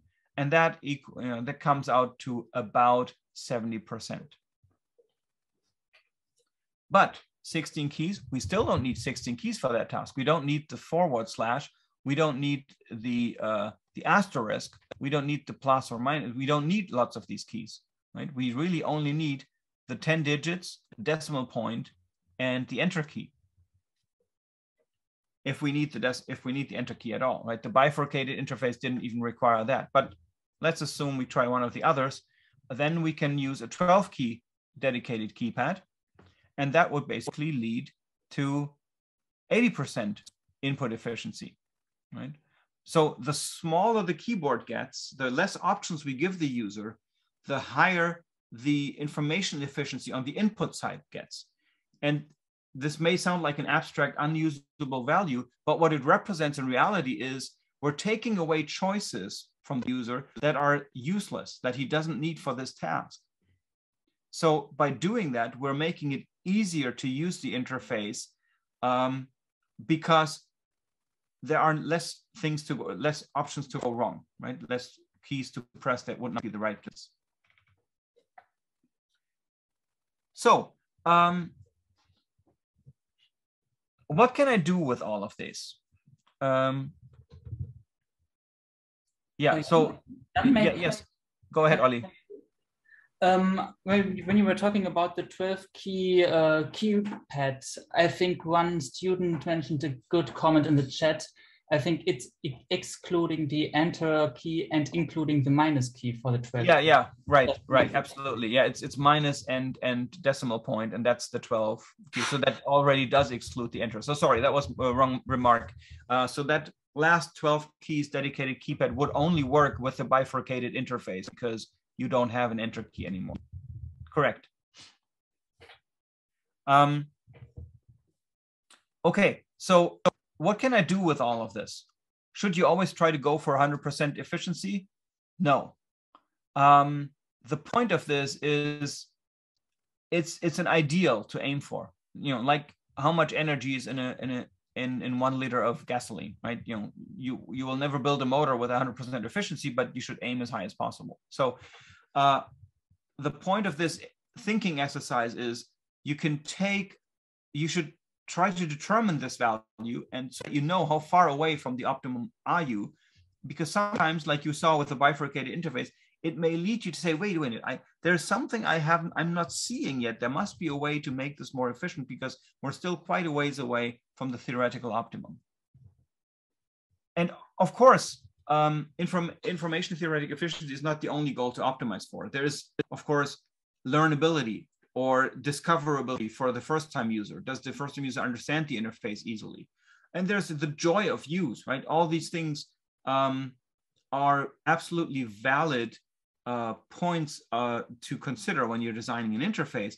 It's just, I want to give you one more lens to look through at a UI, a lens that is quite mathematical and that can be argued quite clearly what it means and what the impact of interface design changes is.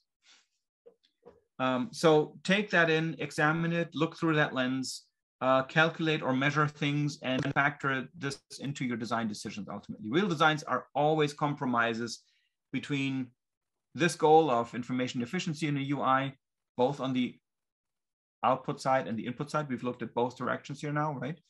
And all the other goals that you have. So moving on to the 10 golden rules. Now, you may remember that we talked about heuristic evaluation as one technique, actually invented by Jakob Nielsen, the guy who I used as an example for the GOMS model. And heuristic evaluation says, take a bunch of rules that always apply to a user interface design and look at an interface and see if those rules have been followed or if they've been broken. For that, you need a collection of rules, right? And so I'm going to give you one today. And this is maybe going to be one of the most useful lists that we do in this class because it's a wonderful little checklist. It won't help you if you are sitting in front of a blank canvas and have to design your first interface or even a fresh one from a new project. But it is immensely useful if you are looking at an interface and you think, I want to understand why this interface doesn't feel right or what's wrong about it. And then you can use these rules and you can classify the kind of mistakes that the interface may have made in its design and understand how to fix them. So that's what this is for. And so let's take a look at these 10 golden rules. Here's a quick overview of what they are. Keep it simple, speak the user's language, be consistent and predictable, provide feedback, be responsive, minimize memory load, avoid errors, help recover, offer undo, design clear exits and close dialogues, include help and documentation, address diverse user needs, and hire a graphic designer. We'll go through each of these, and the first ones are going to be the ones that are probably the most important ones and the ones that most problems fall into, and that's also I will spend most time on them. So don't be too concerned. There will be a lot of time spent on the first 2 or 3, and then it'll become faster as we go. So keeping it simple, let's start with that. This is the most important rule. In fact, there was once a collection that I really loved. I think it was in some kind of Java interface book that said, rule number 1, keep the interface simple. Rule number 2, I don't know, speak the user's language.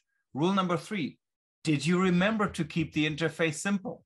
You know, and so on. So every other rule was remember to keep it simple.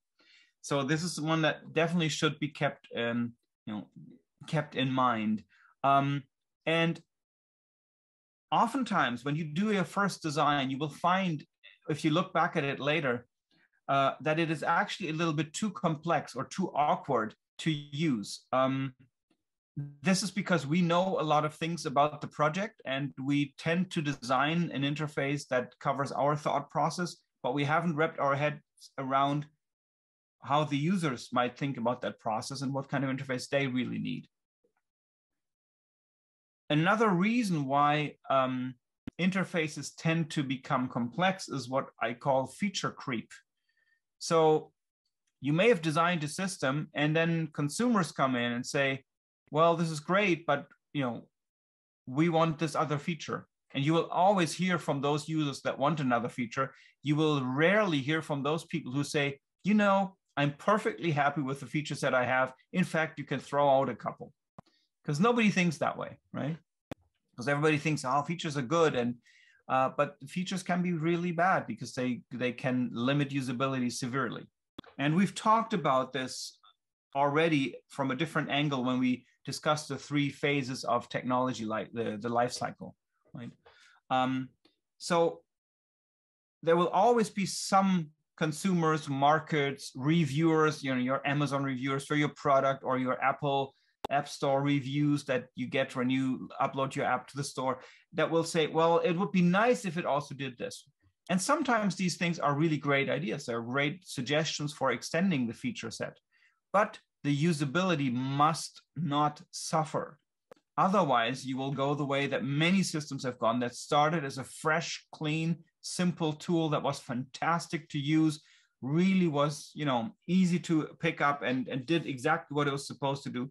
And then after 5 releases, it gets bogged down and becomes clumsy. And then some new kid on the block comes around and does basically a clean sweep and only focuses on the core tasks, does it with a more modern, fresh look. And suddenly, the old giant be it Microsoft Word or Adobe Photoshop or whatever, feels the competition because they have moved squarely into the Baroque phase of feature overload.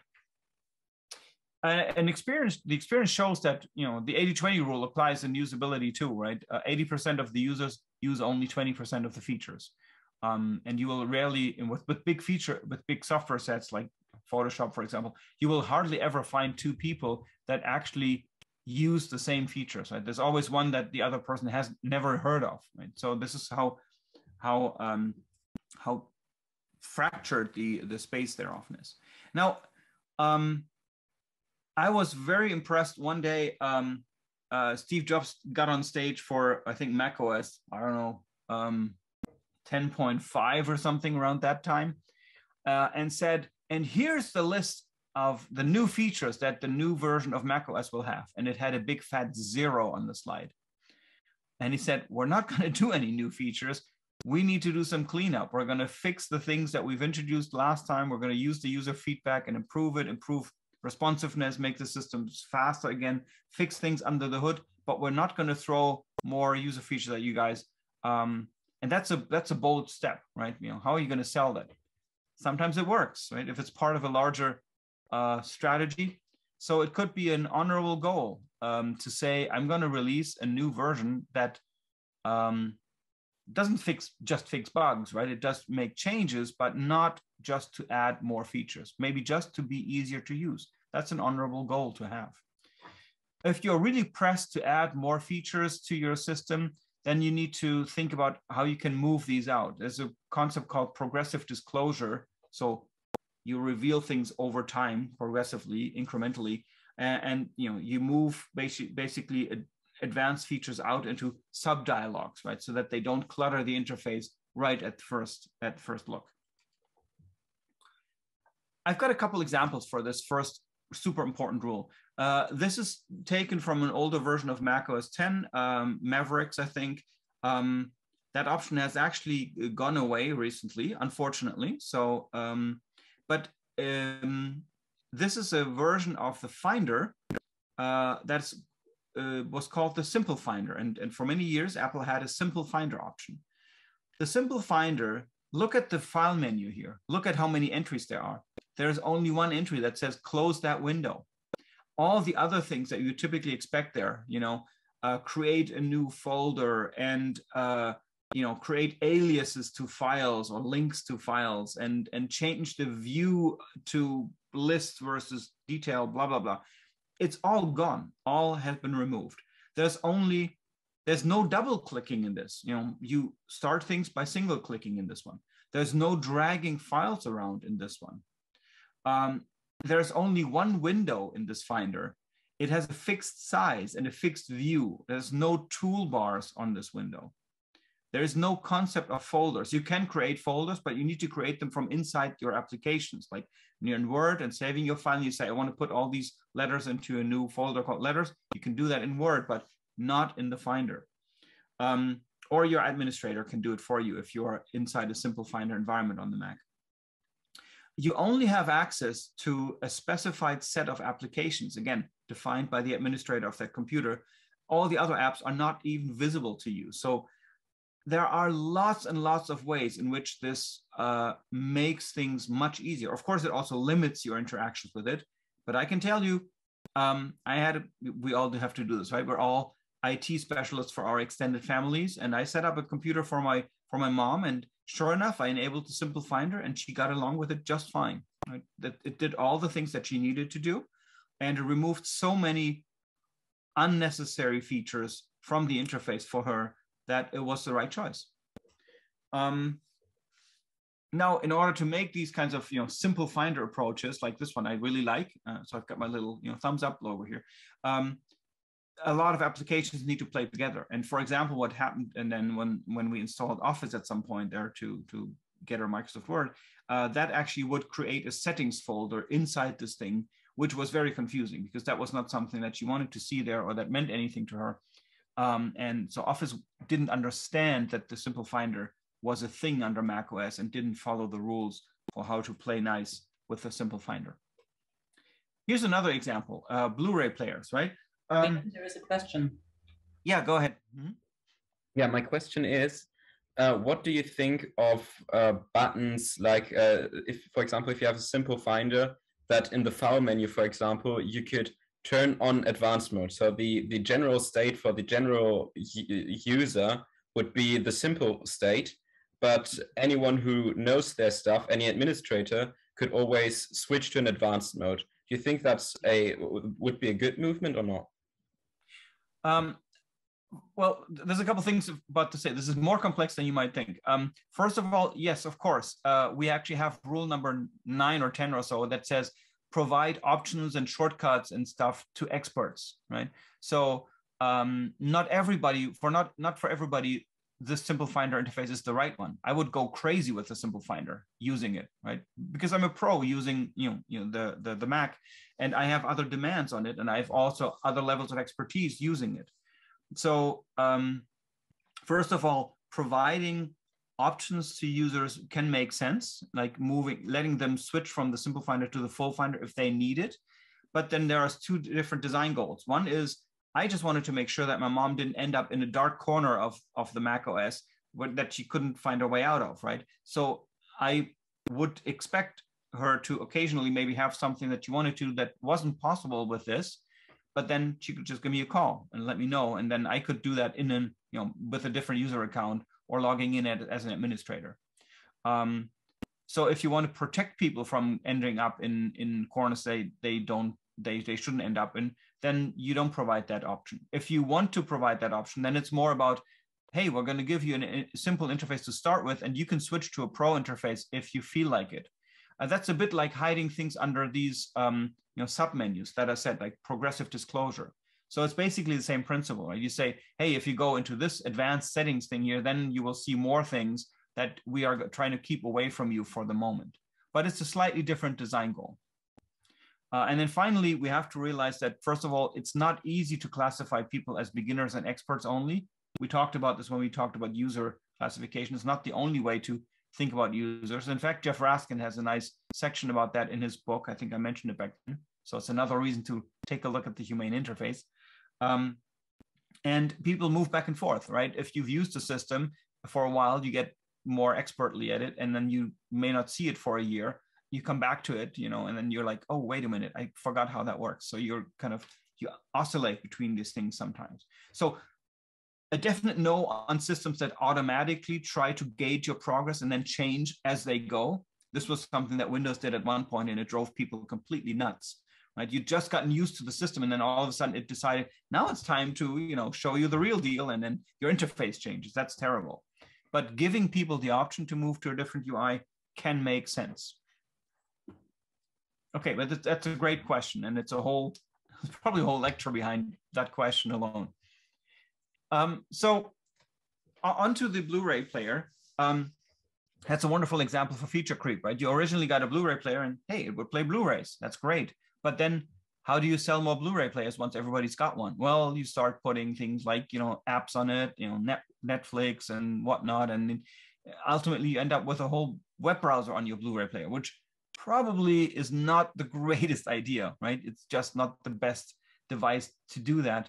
And what it does, it adds more features. You can do more with it, but it doesn't add the same kind of value to it that the original Blu-ray play function.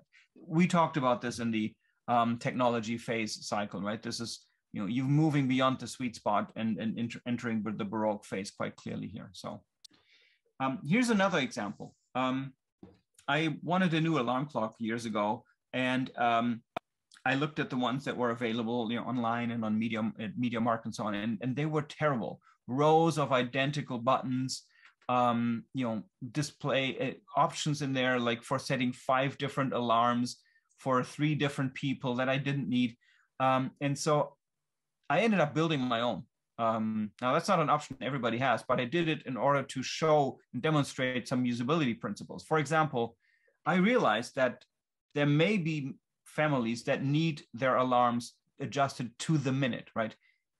Hannah gets up at 7:03, goes to the bathroom, and then at 7:19, Steve can get up and go to the bathroom. That possibly, yes, but that was not my case, right? I didn't need it that precisely. So I only ever needed to really adjust alarm set times by the quarter hour. That's all I needed. I need to get up at 8 or 8:15 or 8:30, but not at 8:13. No need for that. So why make that setting available if I don't need it, right? It's right as Raskin was explaining. I increased interface efficiency by making my alarm settable only in 15-minute intervals, because that's all I needed. That's all the precision I wanted. And you did that by setting turning that knob, the dial on the front. That was a choice in order to have a natural mapping between the time and setting the alarm. So normally, if you wanted to adjust your time from 8 to 8:30, you have to reach over and hold the button down and then time it right to let go at the moment when it's at 8:30, and then it speeds up in between, and you go too far and it's annoying, and you're tired and you want to just go to bed and set your alarm. You don't want all of this. And with this one, it's just reaching over. It's a nice clicky button. So I turn it click, click, and I'm done. And I can see it immediately at the lower bottom display what the alarm setting is. And so another thing was like, how do you see whether an alarm is set? Some systems would have a tiny little clock somewhere, like a tiny little bell logo that told you the alarm is on, but then you might not see that when you're tired and go to bed. And this one, just if there's a time at the bottom display, that's the alarm. If there's no alarm set, there's no time displayed. This buys usability at the cost of having a second display, which of course adds a few cents to the bill of materials. So, a cheap Chinese clock will not do that because, hey, that's expensive to do. So we're just going to put the alarm time as an alternative display onto the main display, and you need to switch between the two with a mode button. But from a usability point of view, this was the better design. So it keeps things simple, right? Here's another example. Here, clearly somebody discovered, probably smoked something and then discovered the tab function in his interface builder, right? This is a screen from an e-learning administration software. It's wild, right? This is way too complex, right? You don't want 4 rows of tabs in your interface. So that's not keeping it simple. So keeping it simple doesn't mean necessarily that it is simplistic, right? You need to look for your task and for your users. And sometimes a complex interface is the right one. It needs to have adequate complexity. An interface for somebody who spends his day in, working at Lufthansa, taking calls from customers who want a flight booked and does these flight bookings in their online system, needs a complex interface that's very fast and very efficient and very high powered, right? But it needs to be simple for the task and the user. That's why you need to know user and task in order to determine what's the right level of complexity that's inherent in the task, and then keep it as simple as you can with that knowledge. Rule number 2, speaking the user's language. This means that you want to take words and concepts from the application domain of your app or your system, not from the technological domain. Meaning that, for example, an architect who maybe is new to computers knows what a drawing is, but they may not necessarily understand what a file means, right? So if they are doing drawings on the computers, call them drawings, don't call them files. How do you find out about these things? Well, you talk to your users, you do interviews, and you write down the terminology that they use describing their own tasks. If they say, well, and then I start a new drawing and I get out my pens, then you want to talk about pens and drawings in your interface, and not about drawing, design tools and files or something. Now, using this for words is a simple example, but it also applies for more complex and abstract things. For example, you want to make sure that you understand in a shop that they are taking orders, right? An order is a whole process, right? A whole task is structured around the concept of an order. And if that is the case, then you need to understand what that means, what that looks like, and how people deal with this task. So you need to really understand the application domain, its structure, its processes, its work processes, its tasks, its vocabulary, the roles people have, and all of this needs to be termed and named and structured and be reflected in your software so that your software fits right into the work practice rather than making everybody learn a completely new set of words. The SAP introductions at the university often are an example of the exact wrong way to do that, by throwing terms at people that nobody has ever heard of, simply because SAP decided to call it that in their software. So that's the wrong way to go. I mean, we're talking about equivalency nodes, for example, in our new grading software, right, that we're used to manage classes and courses at the university. And equivalency nodes mean nothing to anybody who's been teaching at the university because they are a computer science term that made it into the interface. Completely ridiculous. Here's an example of a system. This is a remote for a pretty expensive receiver that you might have at home for your various hi-fi needs. It's got a bunch of buttons at the bottom that I find entertaining, right? So there are arrows up and down, and then there's another set of arrows up and down. So I don't know which one does which, right? They're not labeled apart from arrows. But then there are 3 buttons below that are labeled S, M, and EX. And I don't know what these mean, but I would maybe think maybe if you're like go online shopping and you buy clothes, maybe you can select your clothes size there. I don't know.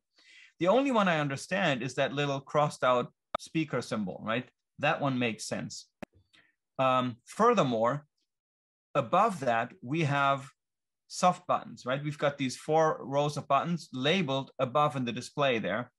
So once you figured out that the labels are on the screen, then you might wonder, okay, mode, that's not very meaningful. I don't know what that does. Info, yeah, I could probably guess what that does. A/CH, I don't know. Does that mean this is a system for Germany, but you can also use it in Austria and Switzerland? I don't know. And device, yeah, no idea what that does. And then there are buttons on the screen itself. Tuner and TV and VCR1 I can make sense of, but DSS, is that Deutschland sucht den Superstar? I don't know, right? And then there's buttons for AD and ATT, whatever those are doing, right? Very confusing arrangement. So,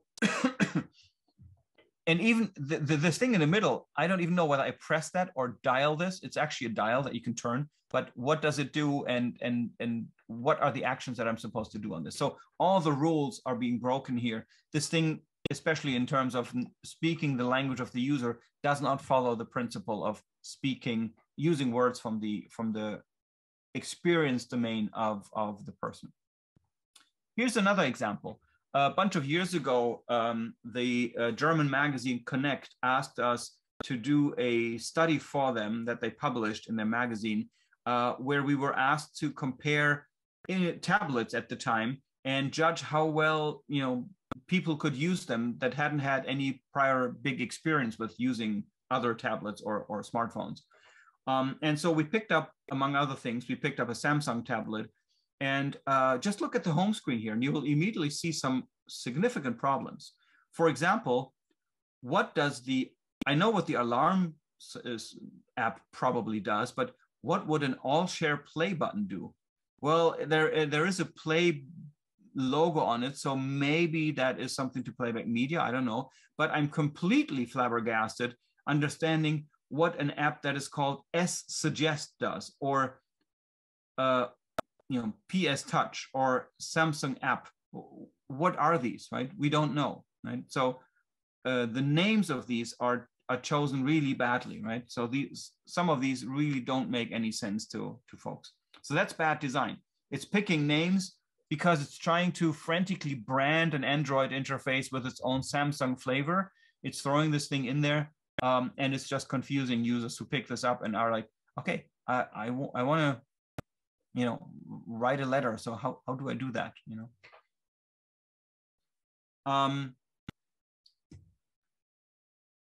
By the way, browsers are famous for that, right? Safari, Chrome, Opera, all these names don't mean internet browsing to people. So they always have to learn that extra term to understand that this is actually the internet browser, the web browser.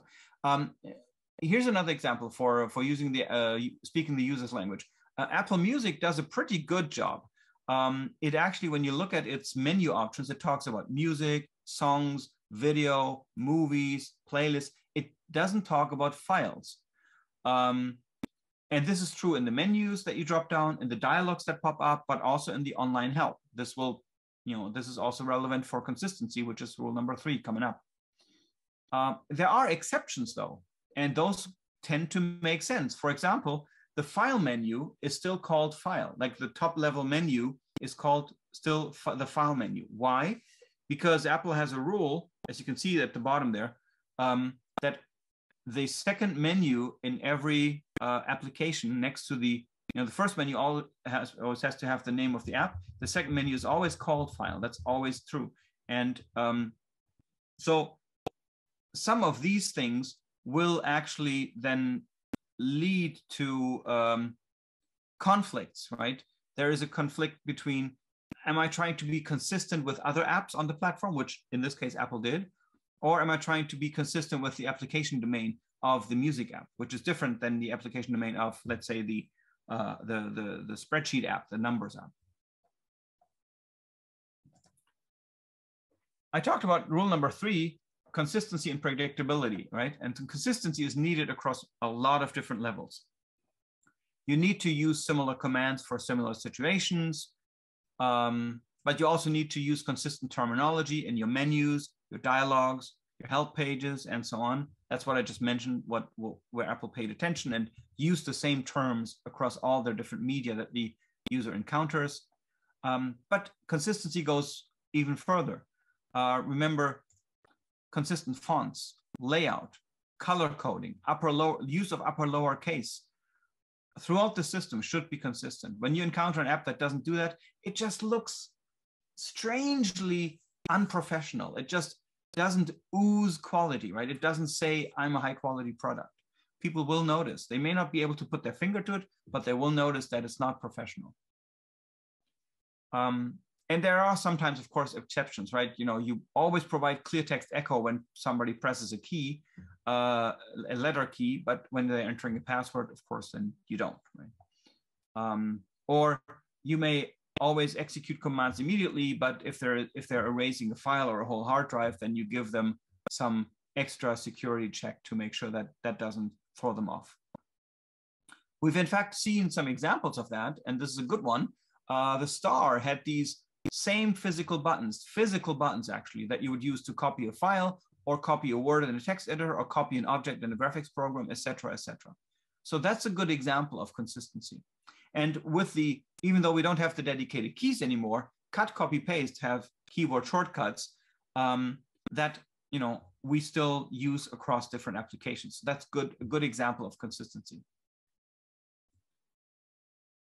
You have a better chance at consistency if you are in the lucky position to be able to do what's called vertical design.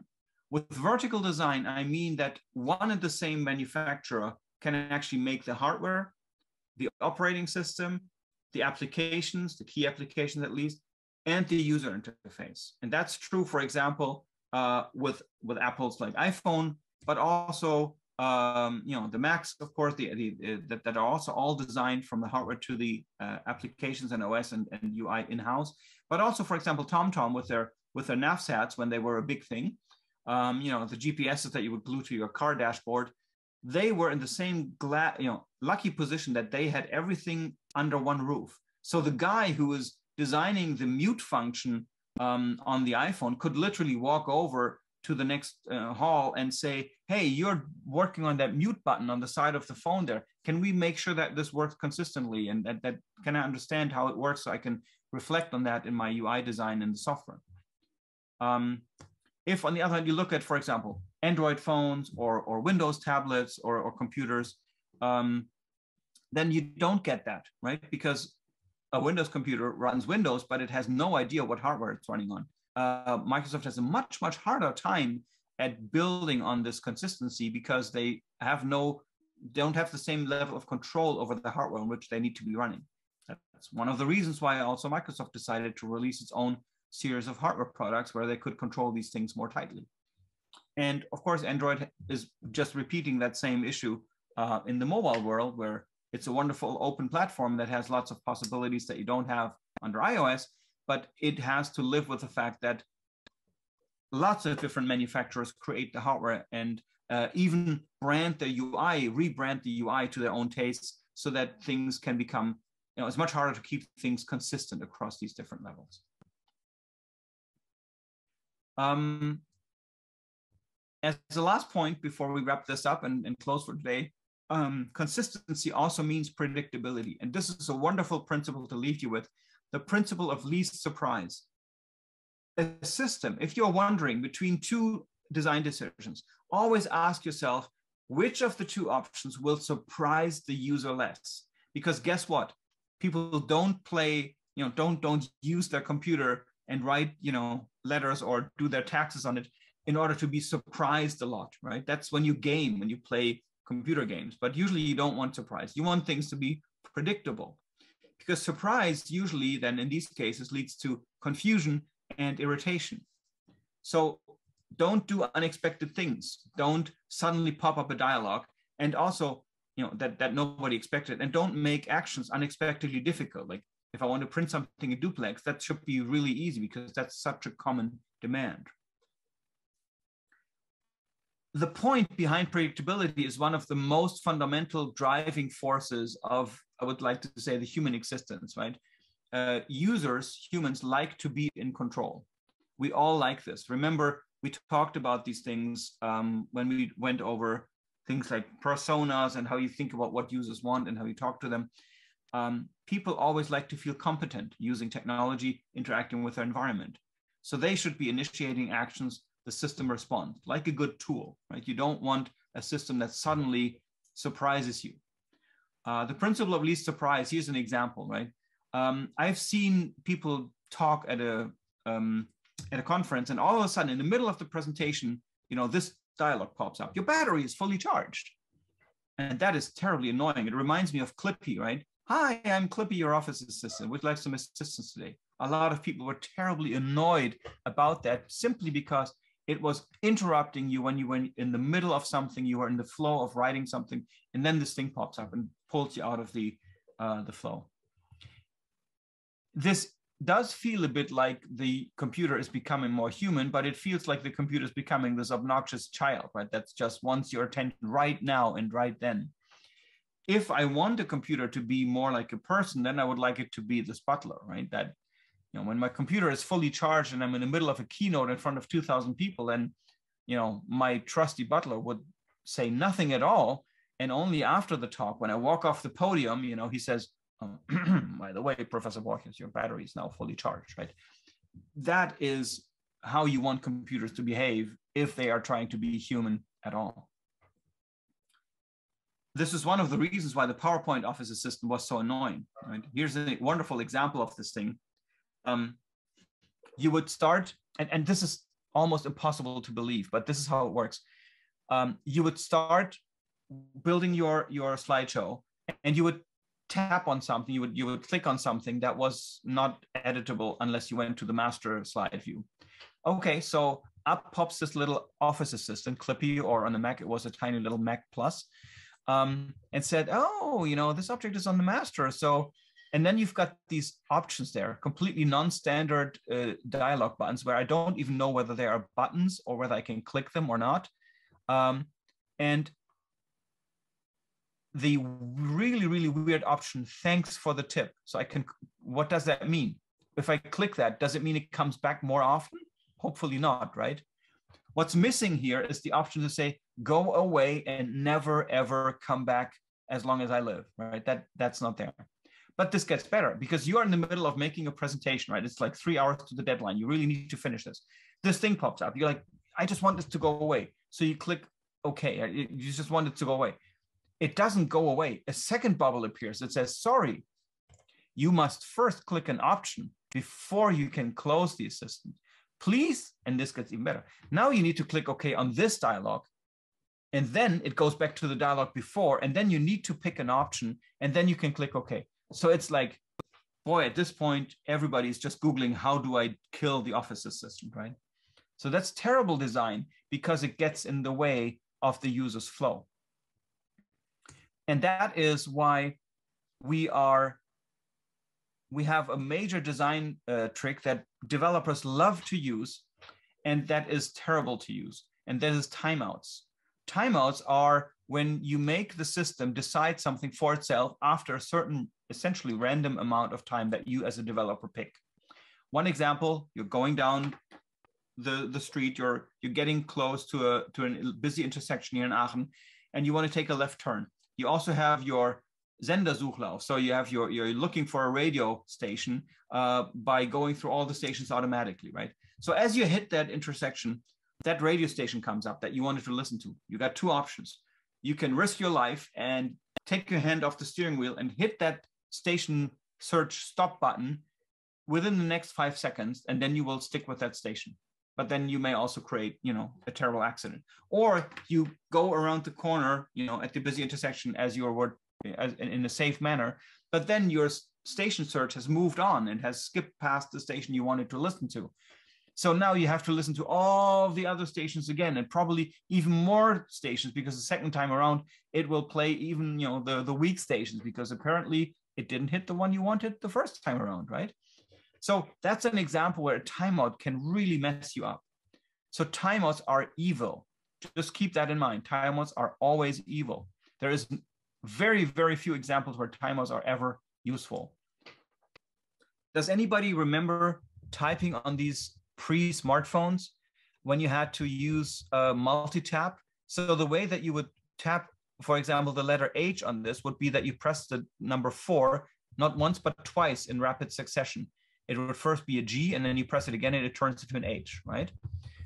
The biggest problem that people had with this was not the multi-tap, but the biggest problem was if you wanted to type 2 Gs, one after the other, to write a word like arpeggio, right? You would have to actually hit the letter 4, and yet you have to wait a little moment until this thing times out, and then only then you can hit the 4 key another time to write your second G. If you didn't, it would go from G to H, and you would have to correct that.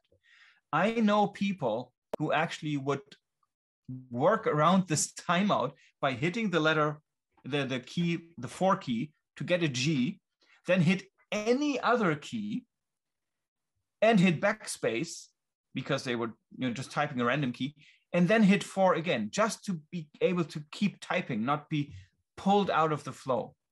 So terrible design. And what's behind it?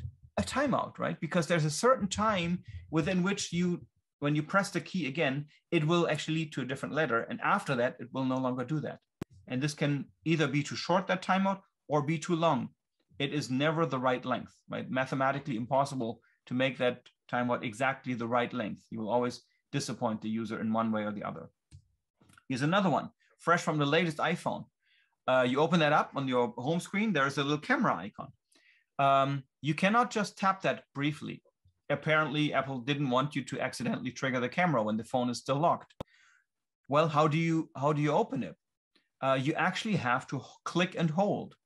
So that's another timeout, right? That's bad design, because this, even if it's a short timeout, it's annoying. It will force you out of your normal habits. And that's an example where it used to be that you could just press harder on this and then it would trigger, but Apple removed the Force Touch features out of its latest iPhones again after a few years. And so now it's a timeout. And here's probably the worst timeout of all. An emergency exit in the US, these often have these security bars, right? So you need to push against this bar at the bottom and then the door opens, right? But this is also an exit from a store. So they didn't want people to run out and steal stuff. What they did is you have to press this bar for 3 seconds, and then a timer starts, a second timer starts that 15 seconds later will unlock the door and open it. Probably meaning that by that time you've already been, grilled to a crisp from the terrible fire that's raging behind you, or you've been smashed to pieces by all the other people behind you who also want to make it out of this emergency exit. This is really terrible use of timeouts. All right, talking about timeouts, time's up. I'm going to finish up for today. Thanks everybody for listening. And next time we will continue the discussion of the golden rules in interface design. And the next ones will be much quicker. Thanks, everybody.